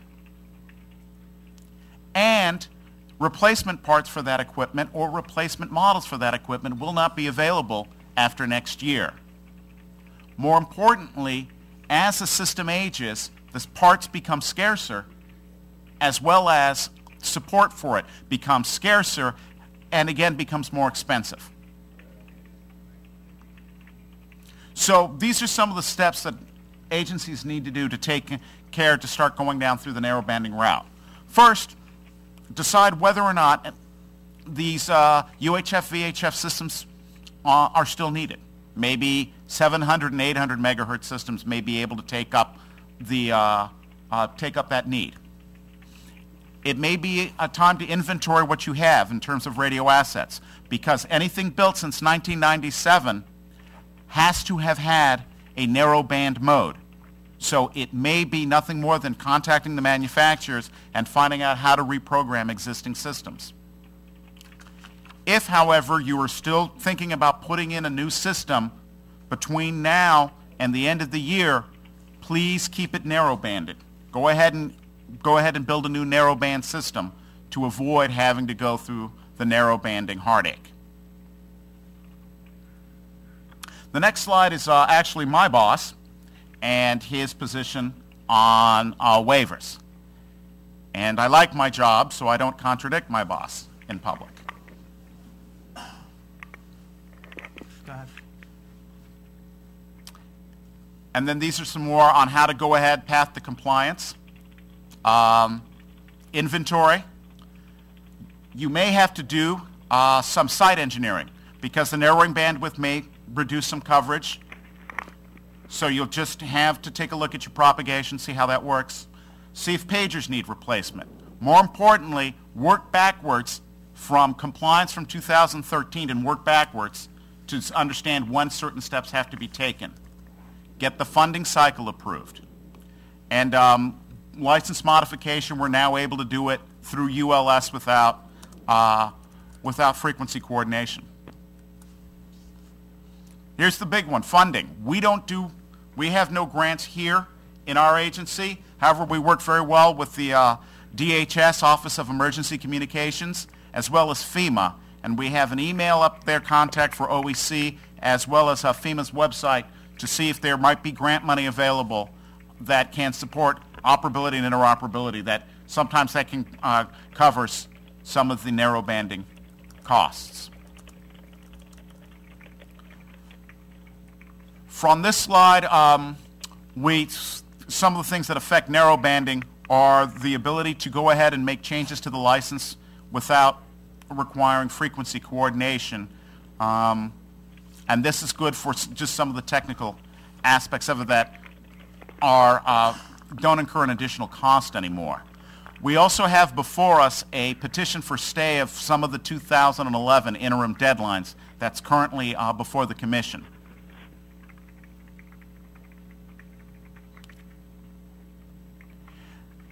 This is actually a very valuable brochure that is put together by a couple of the frequency coordinators, the IMSA, and I know the International Association of Fire Chiefs. And this is available online at their websites, both of these organizations' websites. And it goes through and provides a very good background to narrow banding, what the rules are, and again, some in greater detail, some of the things that I spoke about today. And I turned it off. And essentially, it's geared towards non-technical audience, and it's a great tool for folks to come in and bring it forward, when they need funding requests. And here's some contact information. The first one is myself. The second one is a Zenji Nakazawa, who is one of my coworkers in my bureau.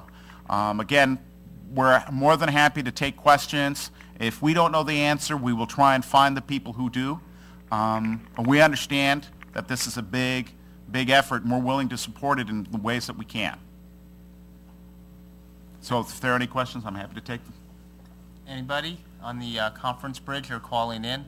And I know we have a National Conference of State Legislators out there and a lot of other organizations who do budgetary stuff, budgetary issues for state and local government. So, please contact your police and fire chiefs, and I'm sure they already know about this issue, as Roberto has been going around the country giving this presentation. But again, this is very important for all of your first responders and in building out any new systems that you'll have. So, anybody? Yep. Okay. All right. Again, Roberto's presentation will stay up there. You can contact him, or you can contact myself, Gregory Vadas, gregory.vadas@fcc.gov, and I'd be happy to work with our friends at the Public Safety Bureau as we do on a regular basis. And I think I don't see anything coming in the inbox, so I think that's it for now. Thank you very much, Roberto, and thank Jennifer for us. That was super. Thanks.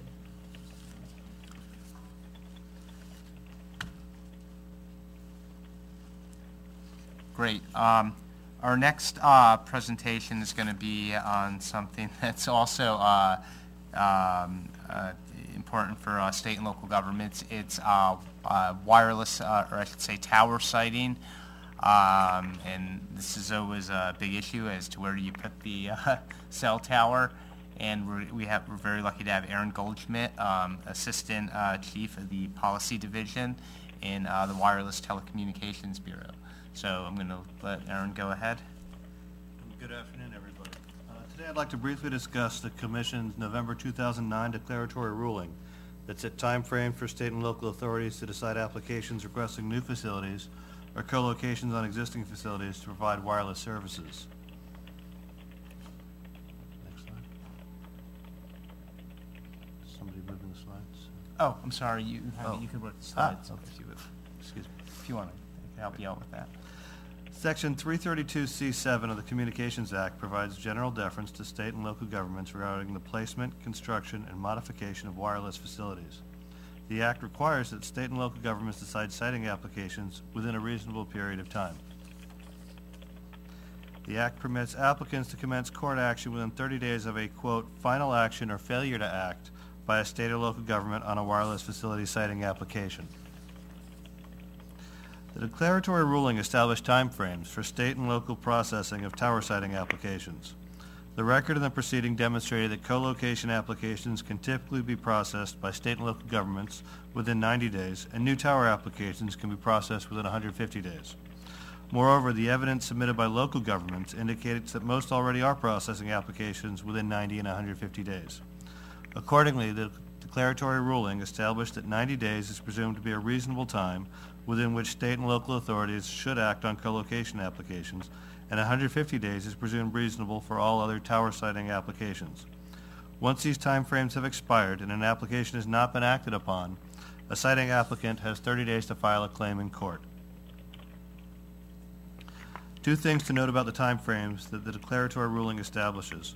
First, the parties can agree to extend the review period. Second, state and local governments have 30 days from the time the application is submitted to review it. If the application is found to be incomplete, the time it takes for an applicant to respond to a request for additional information within the first 30 days does not count toward the 90 or 150-day review periods. However, requests for additional information after 30 days do not toll the review periods. I should note that a petition for reconsideration has been filed asking that the Commission allow state and local governments to toll the review periods whenever they need additional information from the applicant or outside parties, and that petition is currently pending. After the expiration of the time frame, an applicant may go to court if a state or local government has not acted upon the application, and state and local governments will have the opportunity to rebut the presumption that the time frame was reasonable based on the specific facts of the application. The court will then fashion the appropriate case-specific remedy. The declaratory ruling does not deem any application granted without a court hearing, nor does it establish any presumption in favor of any type of relief.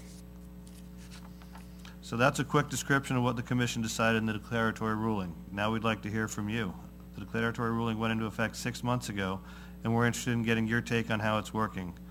We'd like to know if applications are being processed within presumptive periods of reasonableness, if applicants are routinely going to court, are tolling agreements being reached, and of course, if you have any questions beyond that, please feel free to ask.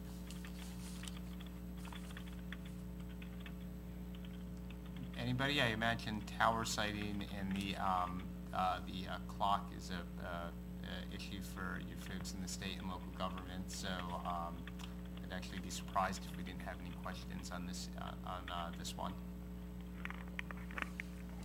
No? Okay. Sometimes why don't we just give it a minute? Sometimes it takes a minute or two for the emails to bounce back in. Okay. I guess that's it, Aaron. Great. Okay, thank you. Oh, we have something. Oh. You know what? We're going to print this question out and bring it right over to you. We have a question from NTOA on tower siting. Has the FCC received any data regarding the practical impact on the order? In other words, has the FCC heard of any suits filed under this order, and to what extent? Do you think this data would be helpful? We are aware that NTOA has raised this issue. I guess it's an issue a column showed up, I guess, in TR Daily today discussing some of these issues, and I understand NTOA will be, if they haven't already, filing something asking about this, and we are not aware of anything beyond what appeared in that article at this time. We don't have any of the data at present. Okay. Anything else? Oh, I guess there was a second question. Yeah. What is the status of the Bureau's review of NTOA's petition for reconsideration? Do we have a time frame? We are drafting it. We are hoping to get that out as soon as possible, but I do not have a time frame I can offer up today. Okay. Great. Let me see if we have anything else coming in. 1 second. I think that's it. Okay, great. Thank you very much. Thank you.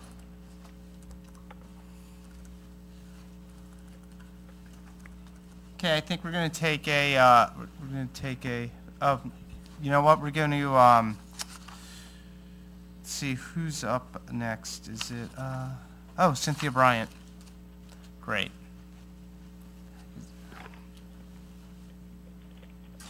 Our next presentation will be on Lifeline and Link Up from an enforcement perspective. Earlier today, Cindy Bryan, a senior attorney in the Telecommunications Consumer Division of the Enforcement Bureau, will be giving the presentation on Lifeline and Link Up, and these are programs to help low-income consumers, one, initially get linked up to get started, to get a phone installation in their house to get linked up, thus the title Link Up, as well as Lifeline, and that's the continuing support with the bills for low-income consumers. And Cindy Bryan's going to talk about this program from the Enforcement Bureau's perspective. So thank you very much, Cindy, and it's in your hands.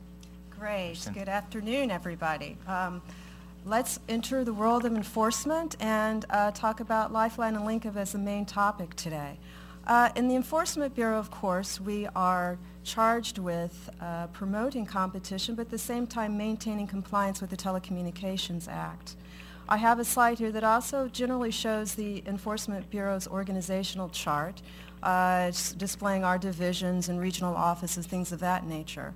I am located in the Telecommunications Consumers Division of the Enforcement Bureau, dealing primarily with consumer issues, protecting consumers from fraudulent, misleading, and other activities that involve telecommunications. In the Enforcement Bureau, there are two types of actions in the Telecommunications Consumers Division, there are two types of actions that we generally take, one being formal complaints and the other being investigations. And for purposes of our discussion today, we're going to focus on investigations. Many topics of interest that are currently in TCD, I'm going to go ahead and say TCD, which will represent Telecommunications Consumer Division, include Lifeline Link-Up, prepaid calling cards, truth in billing, slamming, and cramming. Now, I want to give you a little background on our investigations as we look at these areas, these topic areas. Pattern of practice. When we're investigating, we may first look at a pattern of practice. What does that mean? Informal complaints are filed with the Commission on a regular basis, and we might begin to look at a company and say, a lot of consumers appear to be filing complaints on this particular issue.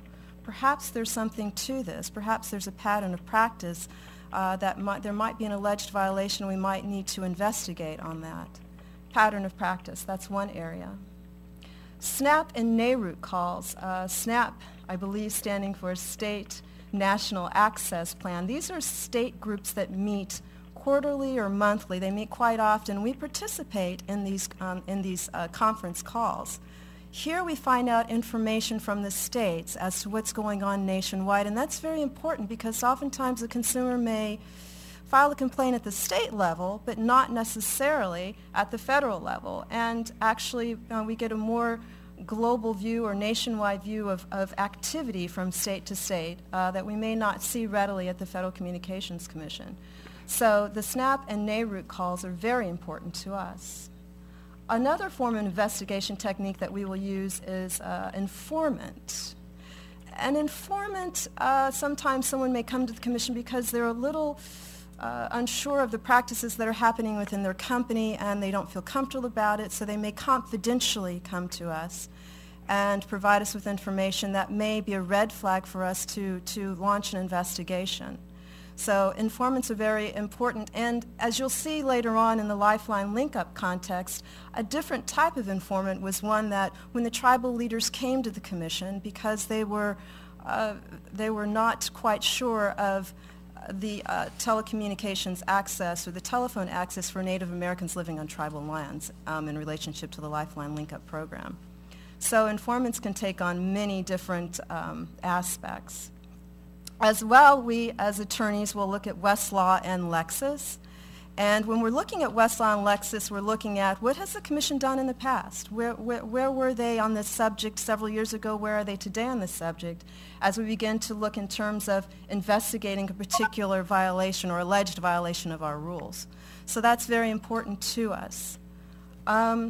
Finally, I want to add in here, because it will be very important to Lifeline and Link-Up in particular, is penetration rates. Sometimes it might be necessary for us to look at penetration rates, telephone penetration rates nationwide.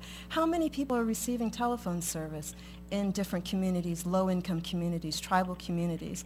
The Wireline Competition Bureau website provides a lot of that statistical information for us. And I would encourage people to take advantage of that. It is public information out there for you. Now, I want to note here that all of these investigations, pattern of practice, state calls, informant, penetration rates, those are internal processes that are going on.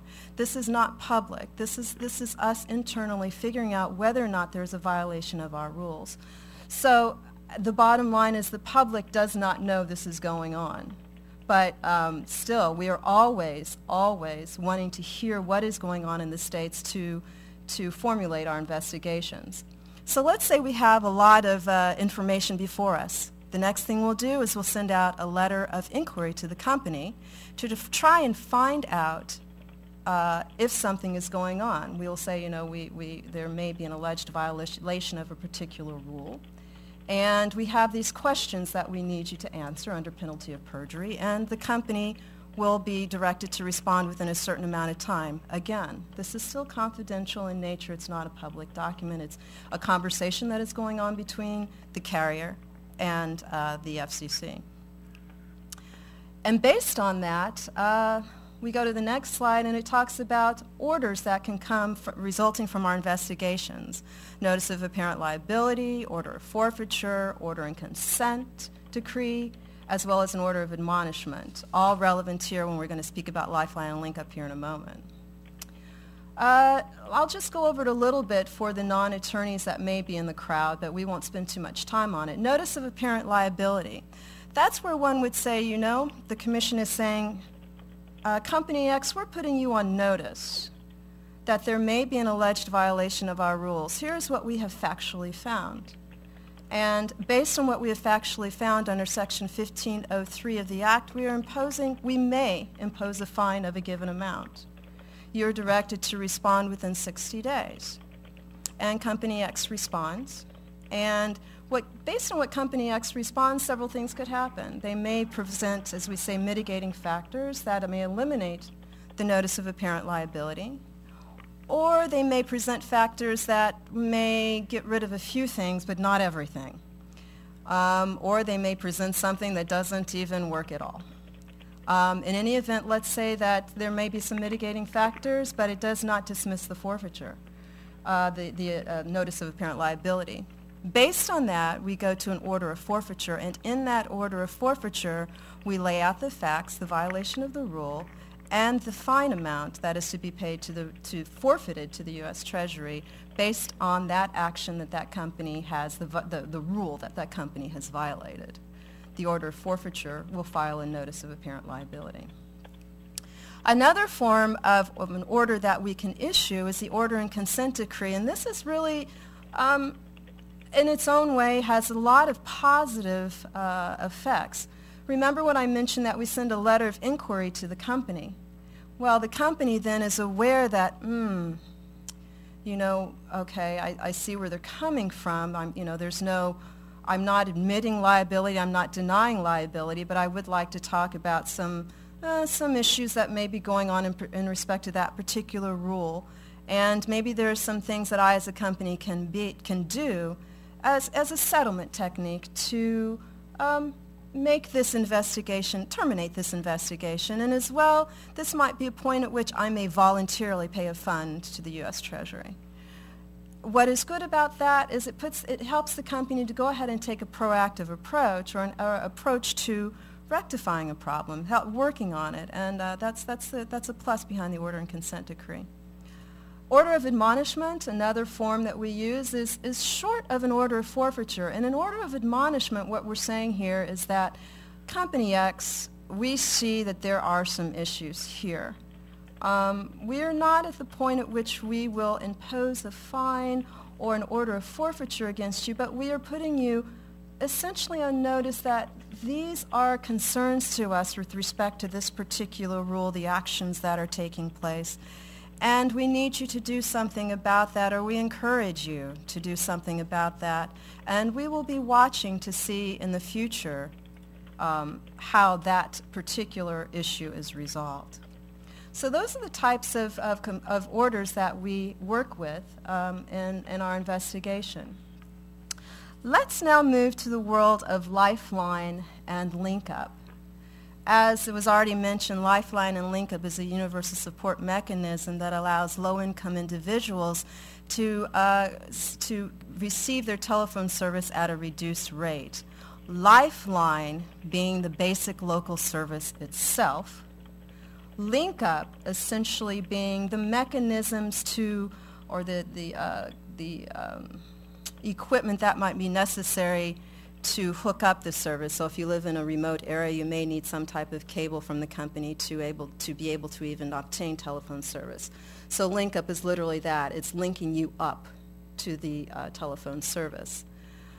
What is interesting here, and I have put it out there, is there are a series of orders, and I hope am I on track here? Okay, there are a series of orders that I myself found very important to take a look at. The 1997 order you'll see here is an order that really puts the mechanism in place, makes it explicit that we are going to here look at the Telecommunications Act, Section 254, and we want to make sure that rates are affordable and access is provided to low-income individuals in terms of lifeline and link-up support, and also in terms of other universal service support mechanisms. Again, we're concentrating on lifeline and link-up. But we want to make sure that this is being provided. In the 1997 order, it really solidified a relationship between state and federal. USAC, the Universal Service Administration Company, administers the fund. All of these mechanisms were put in place. And as well, you would also see some federal default programs that if you were involved in the federal Universal Service, the federal Lifeline Link-Up program, and were a part of Medicaid SSI, you were automatically able to receive Lifeline and Link-Up.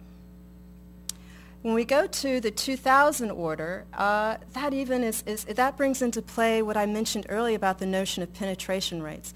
In the 2000 order, the Commission saw that nationwide 94% of people were receiving telephone service. The penetration rate was at 94%. But for Native Americans on tribal lands, it was only 47%, and that was very alarming. So enhanced mechanisms were put in place for individuals living on tribal lands. And some of these enhancements were additional programs that were catered more to the Native American community. And as well, the amount to receive Lifeline and Link-Up was increased. So the amount of support to the consumer. So the consumer would not have to pay as much in terms of receiving Lifeline and Link-Up. What is also very interesting in this order is that the Commission said, we need to start looking at the requirement that these carriers, these carriers that are providing Lifeline and Link-Up advertise in a manner reasonably designed to reach those likely to qualify for the service. That became very important in this order. We didn't establish any type of guidelines or requirements, but we did say, be aware of the demographics of your area. Reach out to your community. Look at the culture. Look at the linguistics and see what you can do in order to further advance Lifeline and Link-Up. The other order I want to mention, because I think it's important for those who are trying to understand this concept, is the Lifeline Link-Up order that came out in 2004. And in that order, it opened back up to looking at low-income individuals in general as well. And what's exciting here is it added more federal default programs. Not only did you see things like Medicaid and SSI and food stamps, but you also saw temporary assistance to needy families. So individuals who participate in these programs are eligible to receive Lifeline and Link-Up. What's great in this order, too, is they also added an income-based criteria, and if you're at 135% at or below the poverty level, you're also eligible to receive Lifeline and Link-Up. Finally, I think what's important to point out in this particular order are the guidelines. We've never put in requirements to date in terms of how you need to advertise for Lifeline and Link-Up, but we have established now guidelines. And some of those guidelines include looking out for those who do not receive the service. So what would you do in that sense? Put it out on the radio media, use the radio, use the TV, use posters in designated or what you think are excellent locations, advertisements on buses in particular communities, advertisements or posters in community centers. We also said, be aware of those who speak different languages. Provide the brochures, provide the informations in other languages so that people can learn about the program. Also provide in other formats for those with disabilities, because there will be people who may need those types of formats. Finally, also look at the federal default programs, look at the public assistance programs, provide brochures in those arenas so people are aware that the program exists and we can improve the penetration rate for low-income individuals. I've also added here, for those who really want to dive into it and to get more information, the USAC website that has all of the orders listed and really provides an excellent background on low income and Lifeline and LinkUp. So I encourage you to take a look at the website. It's very user-friendly. Okay, so let's turn very quickly to the rules that the Enforcement Bureau is excited about in terms of enforcing Lifeline and LinkUp. One of them is Section 214. We also have 54.405 and 54.411. All of them are basically saying that a carrier who is providing Lifeline and LinkUp support must advertise in a manner reasonably designed to reach those likely to qualify for the service. In a manner reasonably designed to reach those likely to qualify for the service. Now, those of us who are attorneys all of a sudden go, uh-oh, not that reasonable word and not that likely word. Well, what we're saying here is that, again, we're not going to tell you exactly how to, who is in your service area. When you got your ETC status, when you became an eligible telecommunications carrier and were put on board to provide Lifeline and LinkUp, we're assuming that you know your service area. So we want to leave it to you to try and advertise in a manner reasonably designed to reach those likely to qualify for the service. But if that doesn't happen, and in this instance when I was talking about informants, well, something did happen in this area. Tribal leaders came to the commission, and I'd say it was in 2002, 2003, and they said, it's not happening. We have the penetration rate, the telephone penetration rate in our area is still low. And our people are not learning about these services. And these services are very important to get that basic local service for employment purposes, for emergency purposes. So what we did is we launched an investigation. We looked at the penetration rates. We looked at the companies that tribal leaders suggested, and out of the fray, you'll see that companies emerged: Pindoray Telephone Company, Verizon Communications, Quest Communications, and CenturyTel. Very quickly, Pindoray was the first of the bunch, and in Pindoray, it's a very small telecommunications company, and it serves one reservation in the state of Washington. And when we looked at Pindoray Telephone Company, and this really gets back to when we're saying reasonably designed to reach those likely to qualify for the service, we saw that this company advertised Lifeline and LinkUp in its newspapers, in applications to consumers, and also in telephone directories. Well, let's take a look at those real quick. Newspaper advertisements are very important, but when we looked at this particular company, it was not in plain language. You couldn't really locate what was for what, and we weren't sure what if someone looking at it would not be able to decipher it and know that, oh, Lifeline and LinkUp, I can apply for that. I can get this affordable service. So we did not think it was really geared towards a consumer getting that information. It wasn't reasonably designed to reach those likely to qualify. The same with applications. Now, the concept was good, and the company failed to present information that would really support that this type of information was placed in there specifically about Lifeline and LinkUp. So again, we concluded that it did not meet our standard under our rules. Finally, under the telephone books, they said they advertised in telephone books.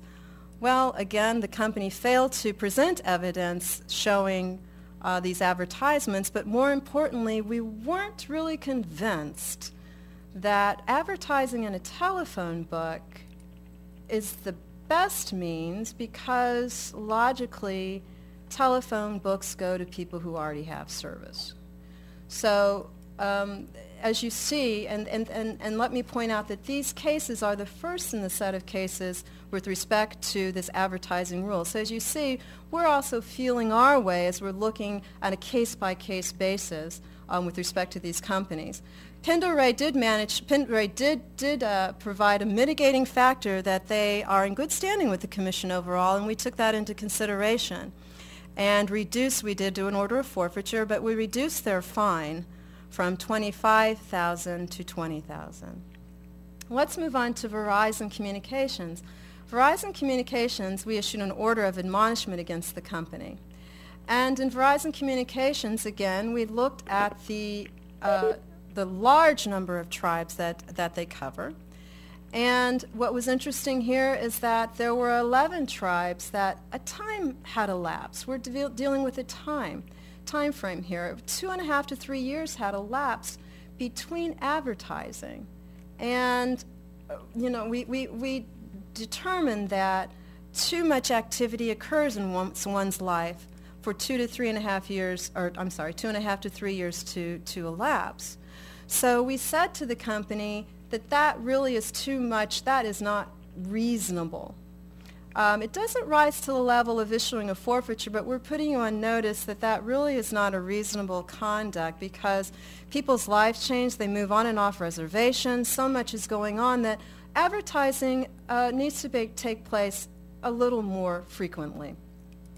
And further, what was interesting about that case is that, going back to our LOI, our letter of inquiry, when we issued the letter of inquiry to Verizon, miraculously after that, these particular companies or reservations received advertisement. And our thought from there was, while we applaud the action, we are hoping that the company will take a proactive approach rather than a reactive approach to advertising Lifeline and LinkUp. Quest Communications and CenturyTel are that wonderful example of order and consent decrees. And again, stemming from the LOI issued to the company, letter of inquiry, they came in and they spoke to us. And again, settlement took place. And they both put in mechanisms that they would undertake, powwows, going to powwows, establishing a very good relationship with tribal leaders, trying to disseminate information, trying to learn about the people and the communities that are in their service area. So in that sense, it worked out very well. Quest Communications gave a voluntary contribution to the Treasury of $250,000, and CenturyTel, $75,000. But I think to take away here is that the order and consent decree, the company, put in place mechanisms to ensure that they are advertising in accordance with our rules. So that was a good win-win situation. To take away from this, even though the tribal community was the first community that we've dealt with so far, we are always looking at Lifeline and LinkUp in general to low-income consumers. Here you'll see that the means of telephone is wireline, but we're also looking at the wireless context. So we're always wanting to know what is going on out there in terms of this area, Lifeline and LinkUp. Finally, on this last slide, I think it's very important, even though it's from a policy perspective, it will greatly affect how we in the Enforcement Bureau deal with Lifeline and LinkUp. On May 4th, this month, 2010, the Commission requested that for the federal-state joint board to review the Lifeline and LinkUp eligibility, outreach, and all of the aspects of that particular program, the rules that are in place. Do we need to make more requirements rather than guidelines? We need to now take into effect that the terrain, we're in wireless, we're in wireline, there's so many other ways that we communicate, and also to take into consideration the National Broadband Plan as it affects low-income consumers receiving Lifeline and LinkUp. So there's a review going on right now, and I encourage people to follow all of this because it is very important, and it will, in the end, directly affect how we enforce Lifeline and LinkUp. If there are any questions, I'd be happy to answer or direct you to someone who can. Anybody from our NAG calls or SNAP, the calls that Cynthia mentioned earlier on in her presentation? Or anybody online? Oh, okay. I think Carmen says, we have something from Peter Saar from the Maryland Office of People's Counsel. Peter says, a number of companies have applied in Maryland to provide Lifeline and LinkUp service to low-income households in the state. Have there been any issues that have been detected regarding the services provided from telecom companies that pay for the wireless phones for low-income households through USF funds on which regulators should be focusing? So have there been any issues detected on the wireless side? Well, again, I would have to say Thanks, Peter. Yeah, thank you, Peter. I would have to say that, as I mentioned earlier, we are always interested and always looking into a myriad of issues. Specifically say I cannot specifically say whether or not we are investigating a particular matter or not, but I will say that all of those types of issues are on our radar. That is about the best that I can say with that. I'm always interested, if, Peter, you have information that you want to provide, any red flags that you see, we're always ready to receive that information, and I encourage anyone to email me, cynthia.bryant@fcc.gov, and we can look into that.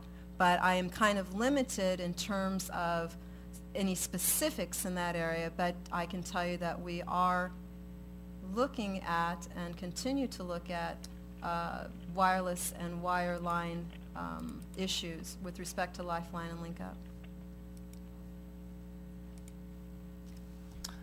Thanks, Cynthia. That was great, and obviously you can't, if there's an ongoing investigation, you can't no. discuss it. So sorry, Peter, for the vagueness, but like Cynthia said, please give her a call or contact us, and we'll certainly put you in contact with the Enforcement Bureau or anybody else out there. If we don't have any other questions, I think we can move on. And thank you so much, Cynthia, for your time. That was excellent. We appreciate it. Sure. Thanks. Okay. Our next speaker is. Actually, our next two presentations come to us from the Consumer and Governmental Affairs Bureau. First up is Karen Johnson, a senior attorney in the Policy Division, and she's going to be talking about bill shock. And this has been a big issue for us lately. The Commission's been doing some releases on it, and and Karen will be up to discuss it. And it's the issue of looking at your bill and saying, oh my God, how did that happen? So we'll let Karen talk about all this. And I think anybody with kids and their cell phones certainly have had bill shock at one point or another. Emmett, is that presentation up? Great. Good afternoon. Thank you all for joining us here today. And as you see here, we have a PowerPoint here with bill shock. We definitely want to hear from you all. As you can see, our client here is exasperated. The bill shock is the unwelcome surprise that some consumers experience when their monthly wireless bill is larger than expected.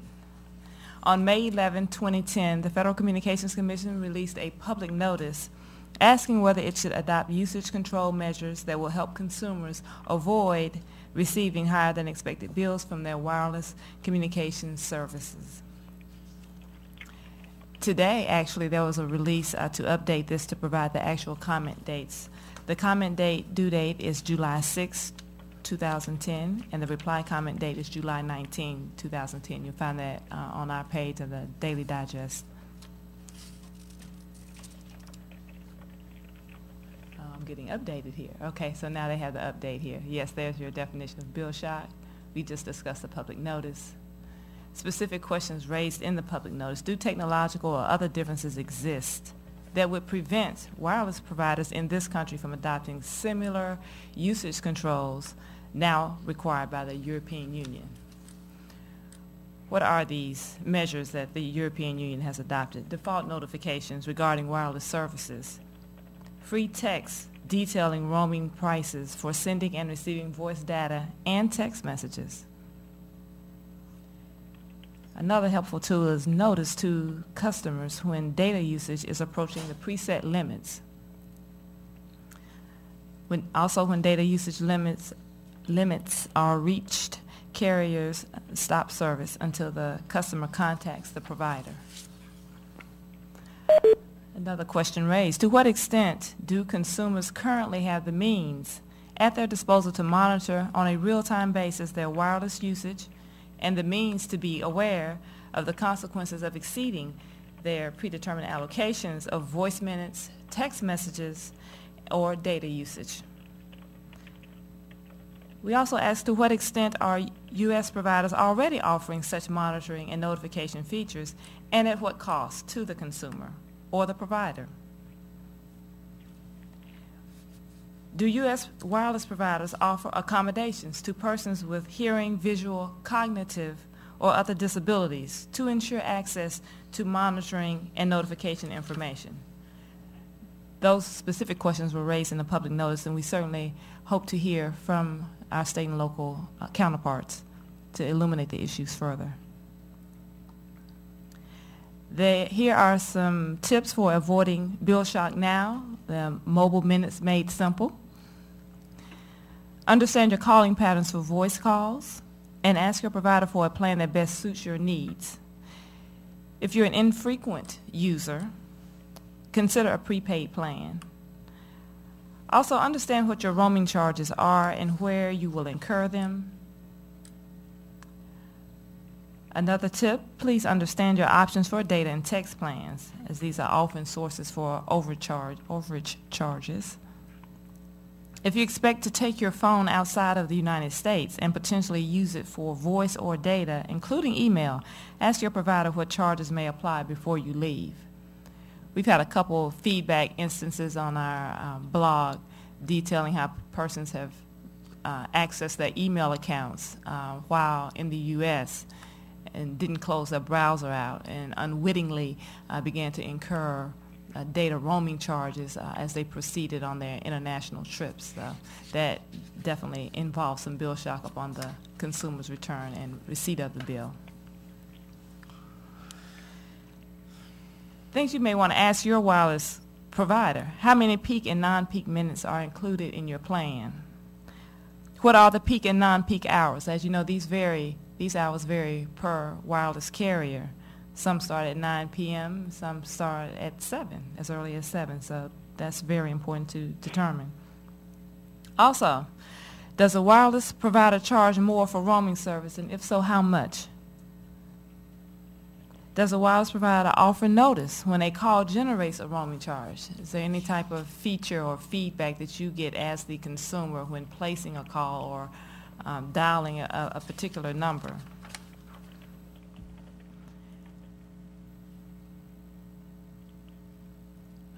Pardon me. Next, another thing to consider is whether text messages are included in your plan. If they are not included, how much will you be charged to receive and send each text? If you do have text messages included in your plan, will your service provider notify you when the text messaging limit is approaching? Lastly, can you or the wireless provider block text messaging? I know this feature is allowed on some providers. It's incumbent upon the consumer at this point to investigate that further and do the calls and outreach to the provider to determine how to invoke these options. Lastly, there are a series of things that may also be helpful. Is your wireless phone web-enabled? If you have a web-enabled phone, are you charged even if you don't use the web? Another thing you may want to be aware of is that depending on the type of font or face or activation switch or button that you may have, you may accidentally trigger or launch your web service. Do you have a data allowance in your plan? Is a critical piece of information.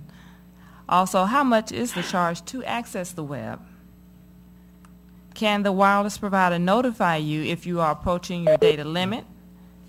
Also, can you or the wireless provider block web access? Those are questions that we thought important and we thought would be helpful for the consumers to consider and propose to their wireless carriers. Again, our comment date is July 6, 2010. Our reply comment date is July 19, 2010. There's some other background material and the tips some of the tips that I went through have been posted in addition to others on our website. You can also find, of course, the public notice and mobile minutes made simple. At this point, I'll turn back to Greg and see if we have any concerns. No, I was going to point everybody to the Consumer and Governmental Affairs Bureau webpage of the FCC, and then if you click under News, you can see both the public notice for Bill Schock as well as the press release on it. And the press release is a really good, it's a quick summary of what Karen was speaking about. But in the EU, as you start to run out of minutes or you get close to your allotted amount of text or data, I guess you get some sort of notification that could you might heed before you run over and run into bill shock, for lack of a better term. So those are the things that are teed up, and again, the press release and the public notice itself are on our webpage. Mm-hmm. Anybody? We have a lot of consumer advocates on the line, so anybody via email or dialing in. I know it's getting late in the afternoon, but I'm wondering maybe some of these complaints are going to the states instead of us, or vice versa. Right. Can anybody chime in on that? Nope. Okay. All right, well then we're going to move on to our last presentation of the day. We have Colleen Heitkamp, a new chief in the Consumer and Governmental Affairs Bureau. Colleen was formerly a chief in the Enforcement Bureau, and I know a lot of our friends at the Attorney General's offices and the consumer advocates probably know Colleen from her former role in the Enforcement Bureau. And Colleen's going to speak to us today about cramming, and that's I think you guys are familiar with that issue, but Colleen will give us an update. Thanks, Colleen. Thanks, Greg. I'm going to give you just a very brief update. This is an area that has been of interest for at least the last 10 years, and I worked in this area on the enforcement side and then now in the policy area. So cramming, as defined, is cramming refers to the inclusion of unauthorized charges on a consumer's phone bill. And those unauthorized charges can originate either from the consumer's own telephone company or from a third-party vendor. Oh.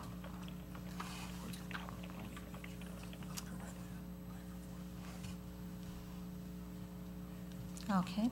The impact on consumers is ongoing and significant. Both the FCC and the FTC receive complaints in this arena. I'm sure many states do as well, both in their Attorney General's office and then probably in their public service commissions. And each one of these complaints can represent potentially hundreds of thousands of consumers who may not recognize that they have been crammed for similar charges. So we continue to get a high volume of complaints in this area, and each complaint represents a multitude of consumers.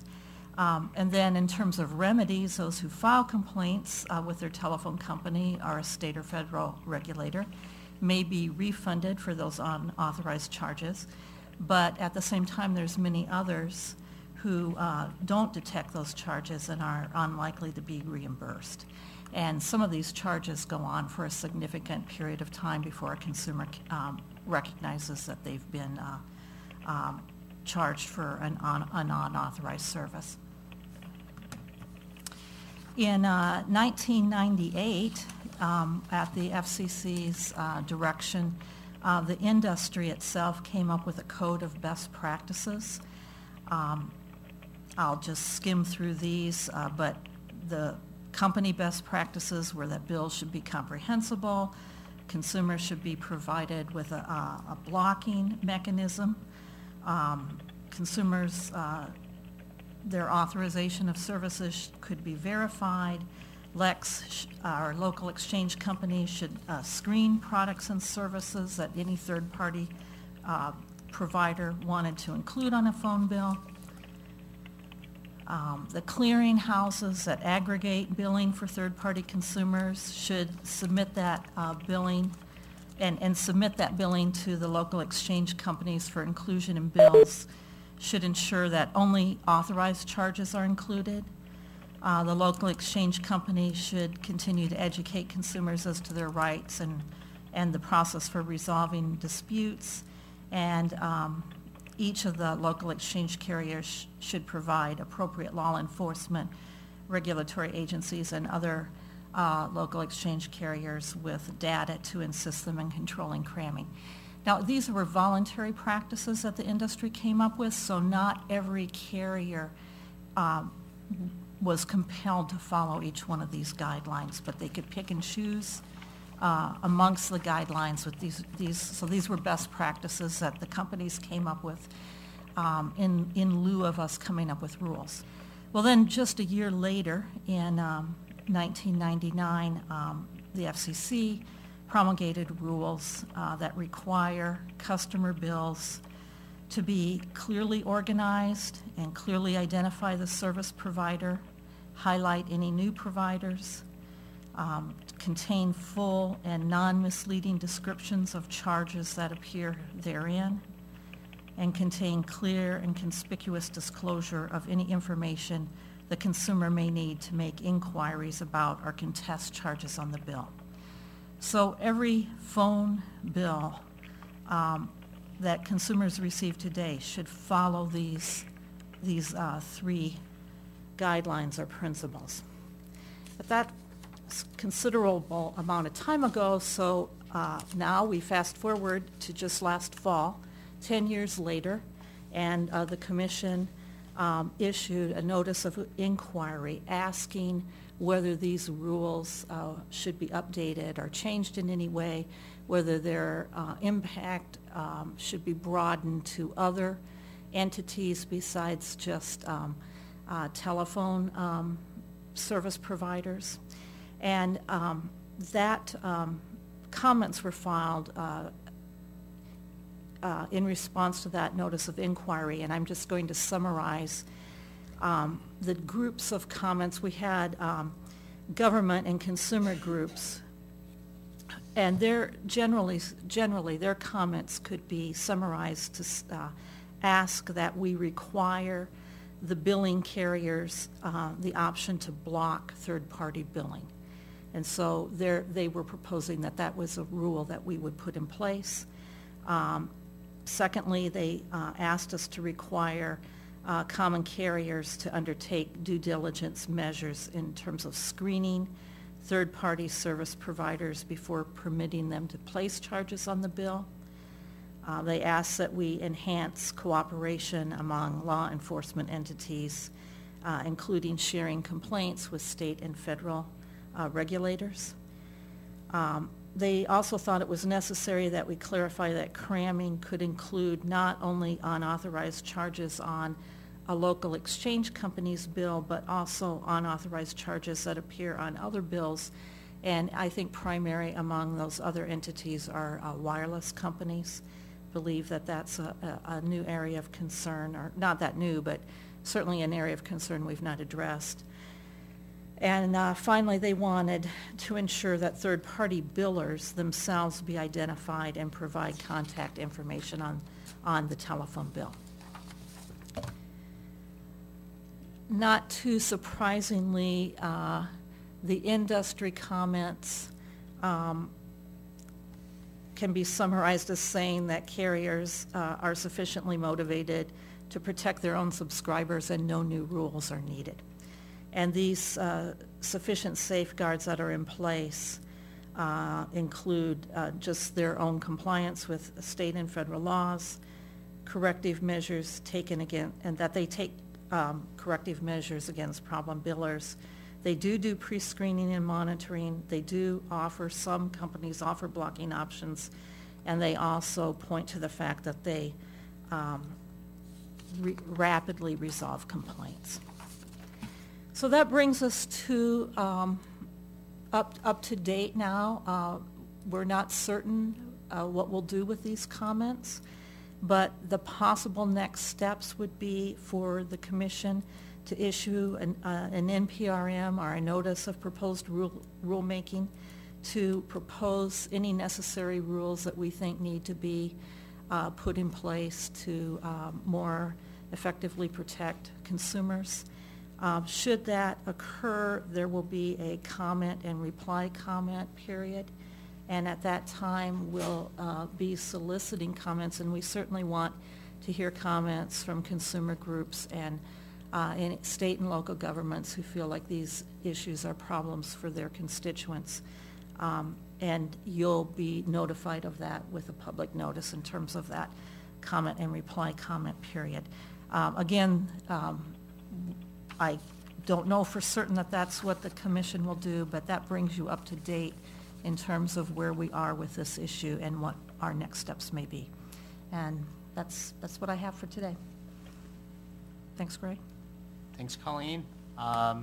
If there aren't any questions or comments, either via the phone or the email, I think we're going to wrap up our first state and local webinar. It's been a long afternoon.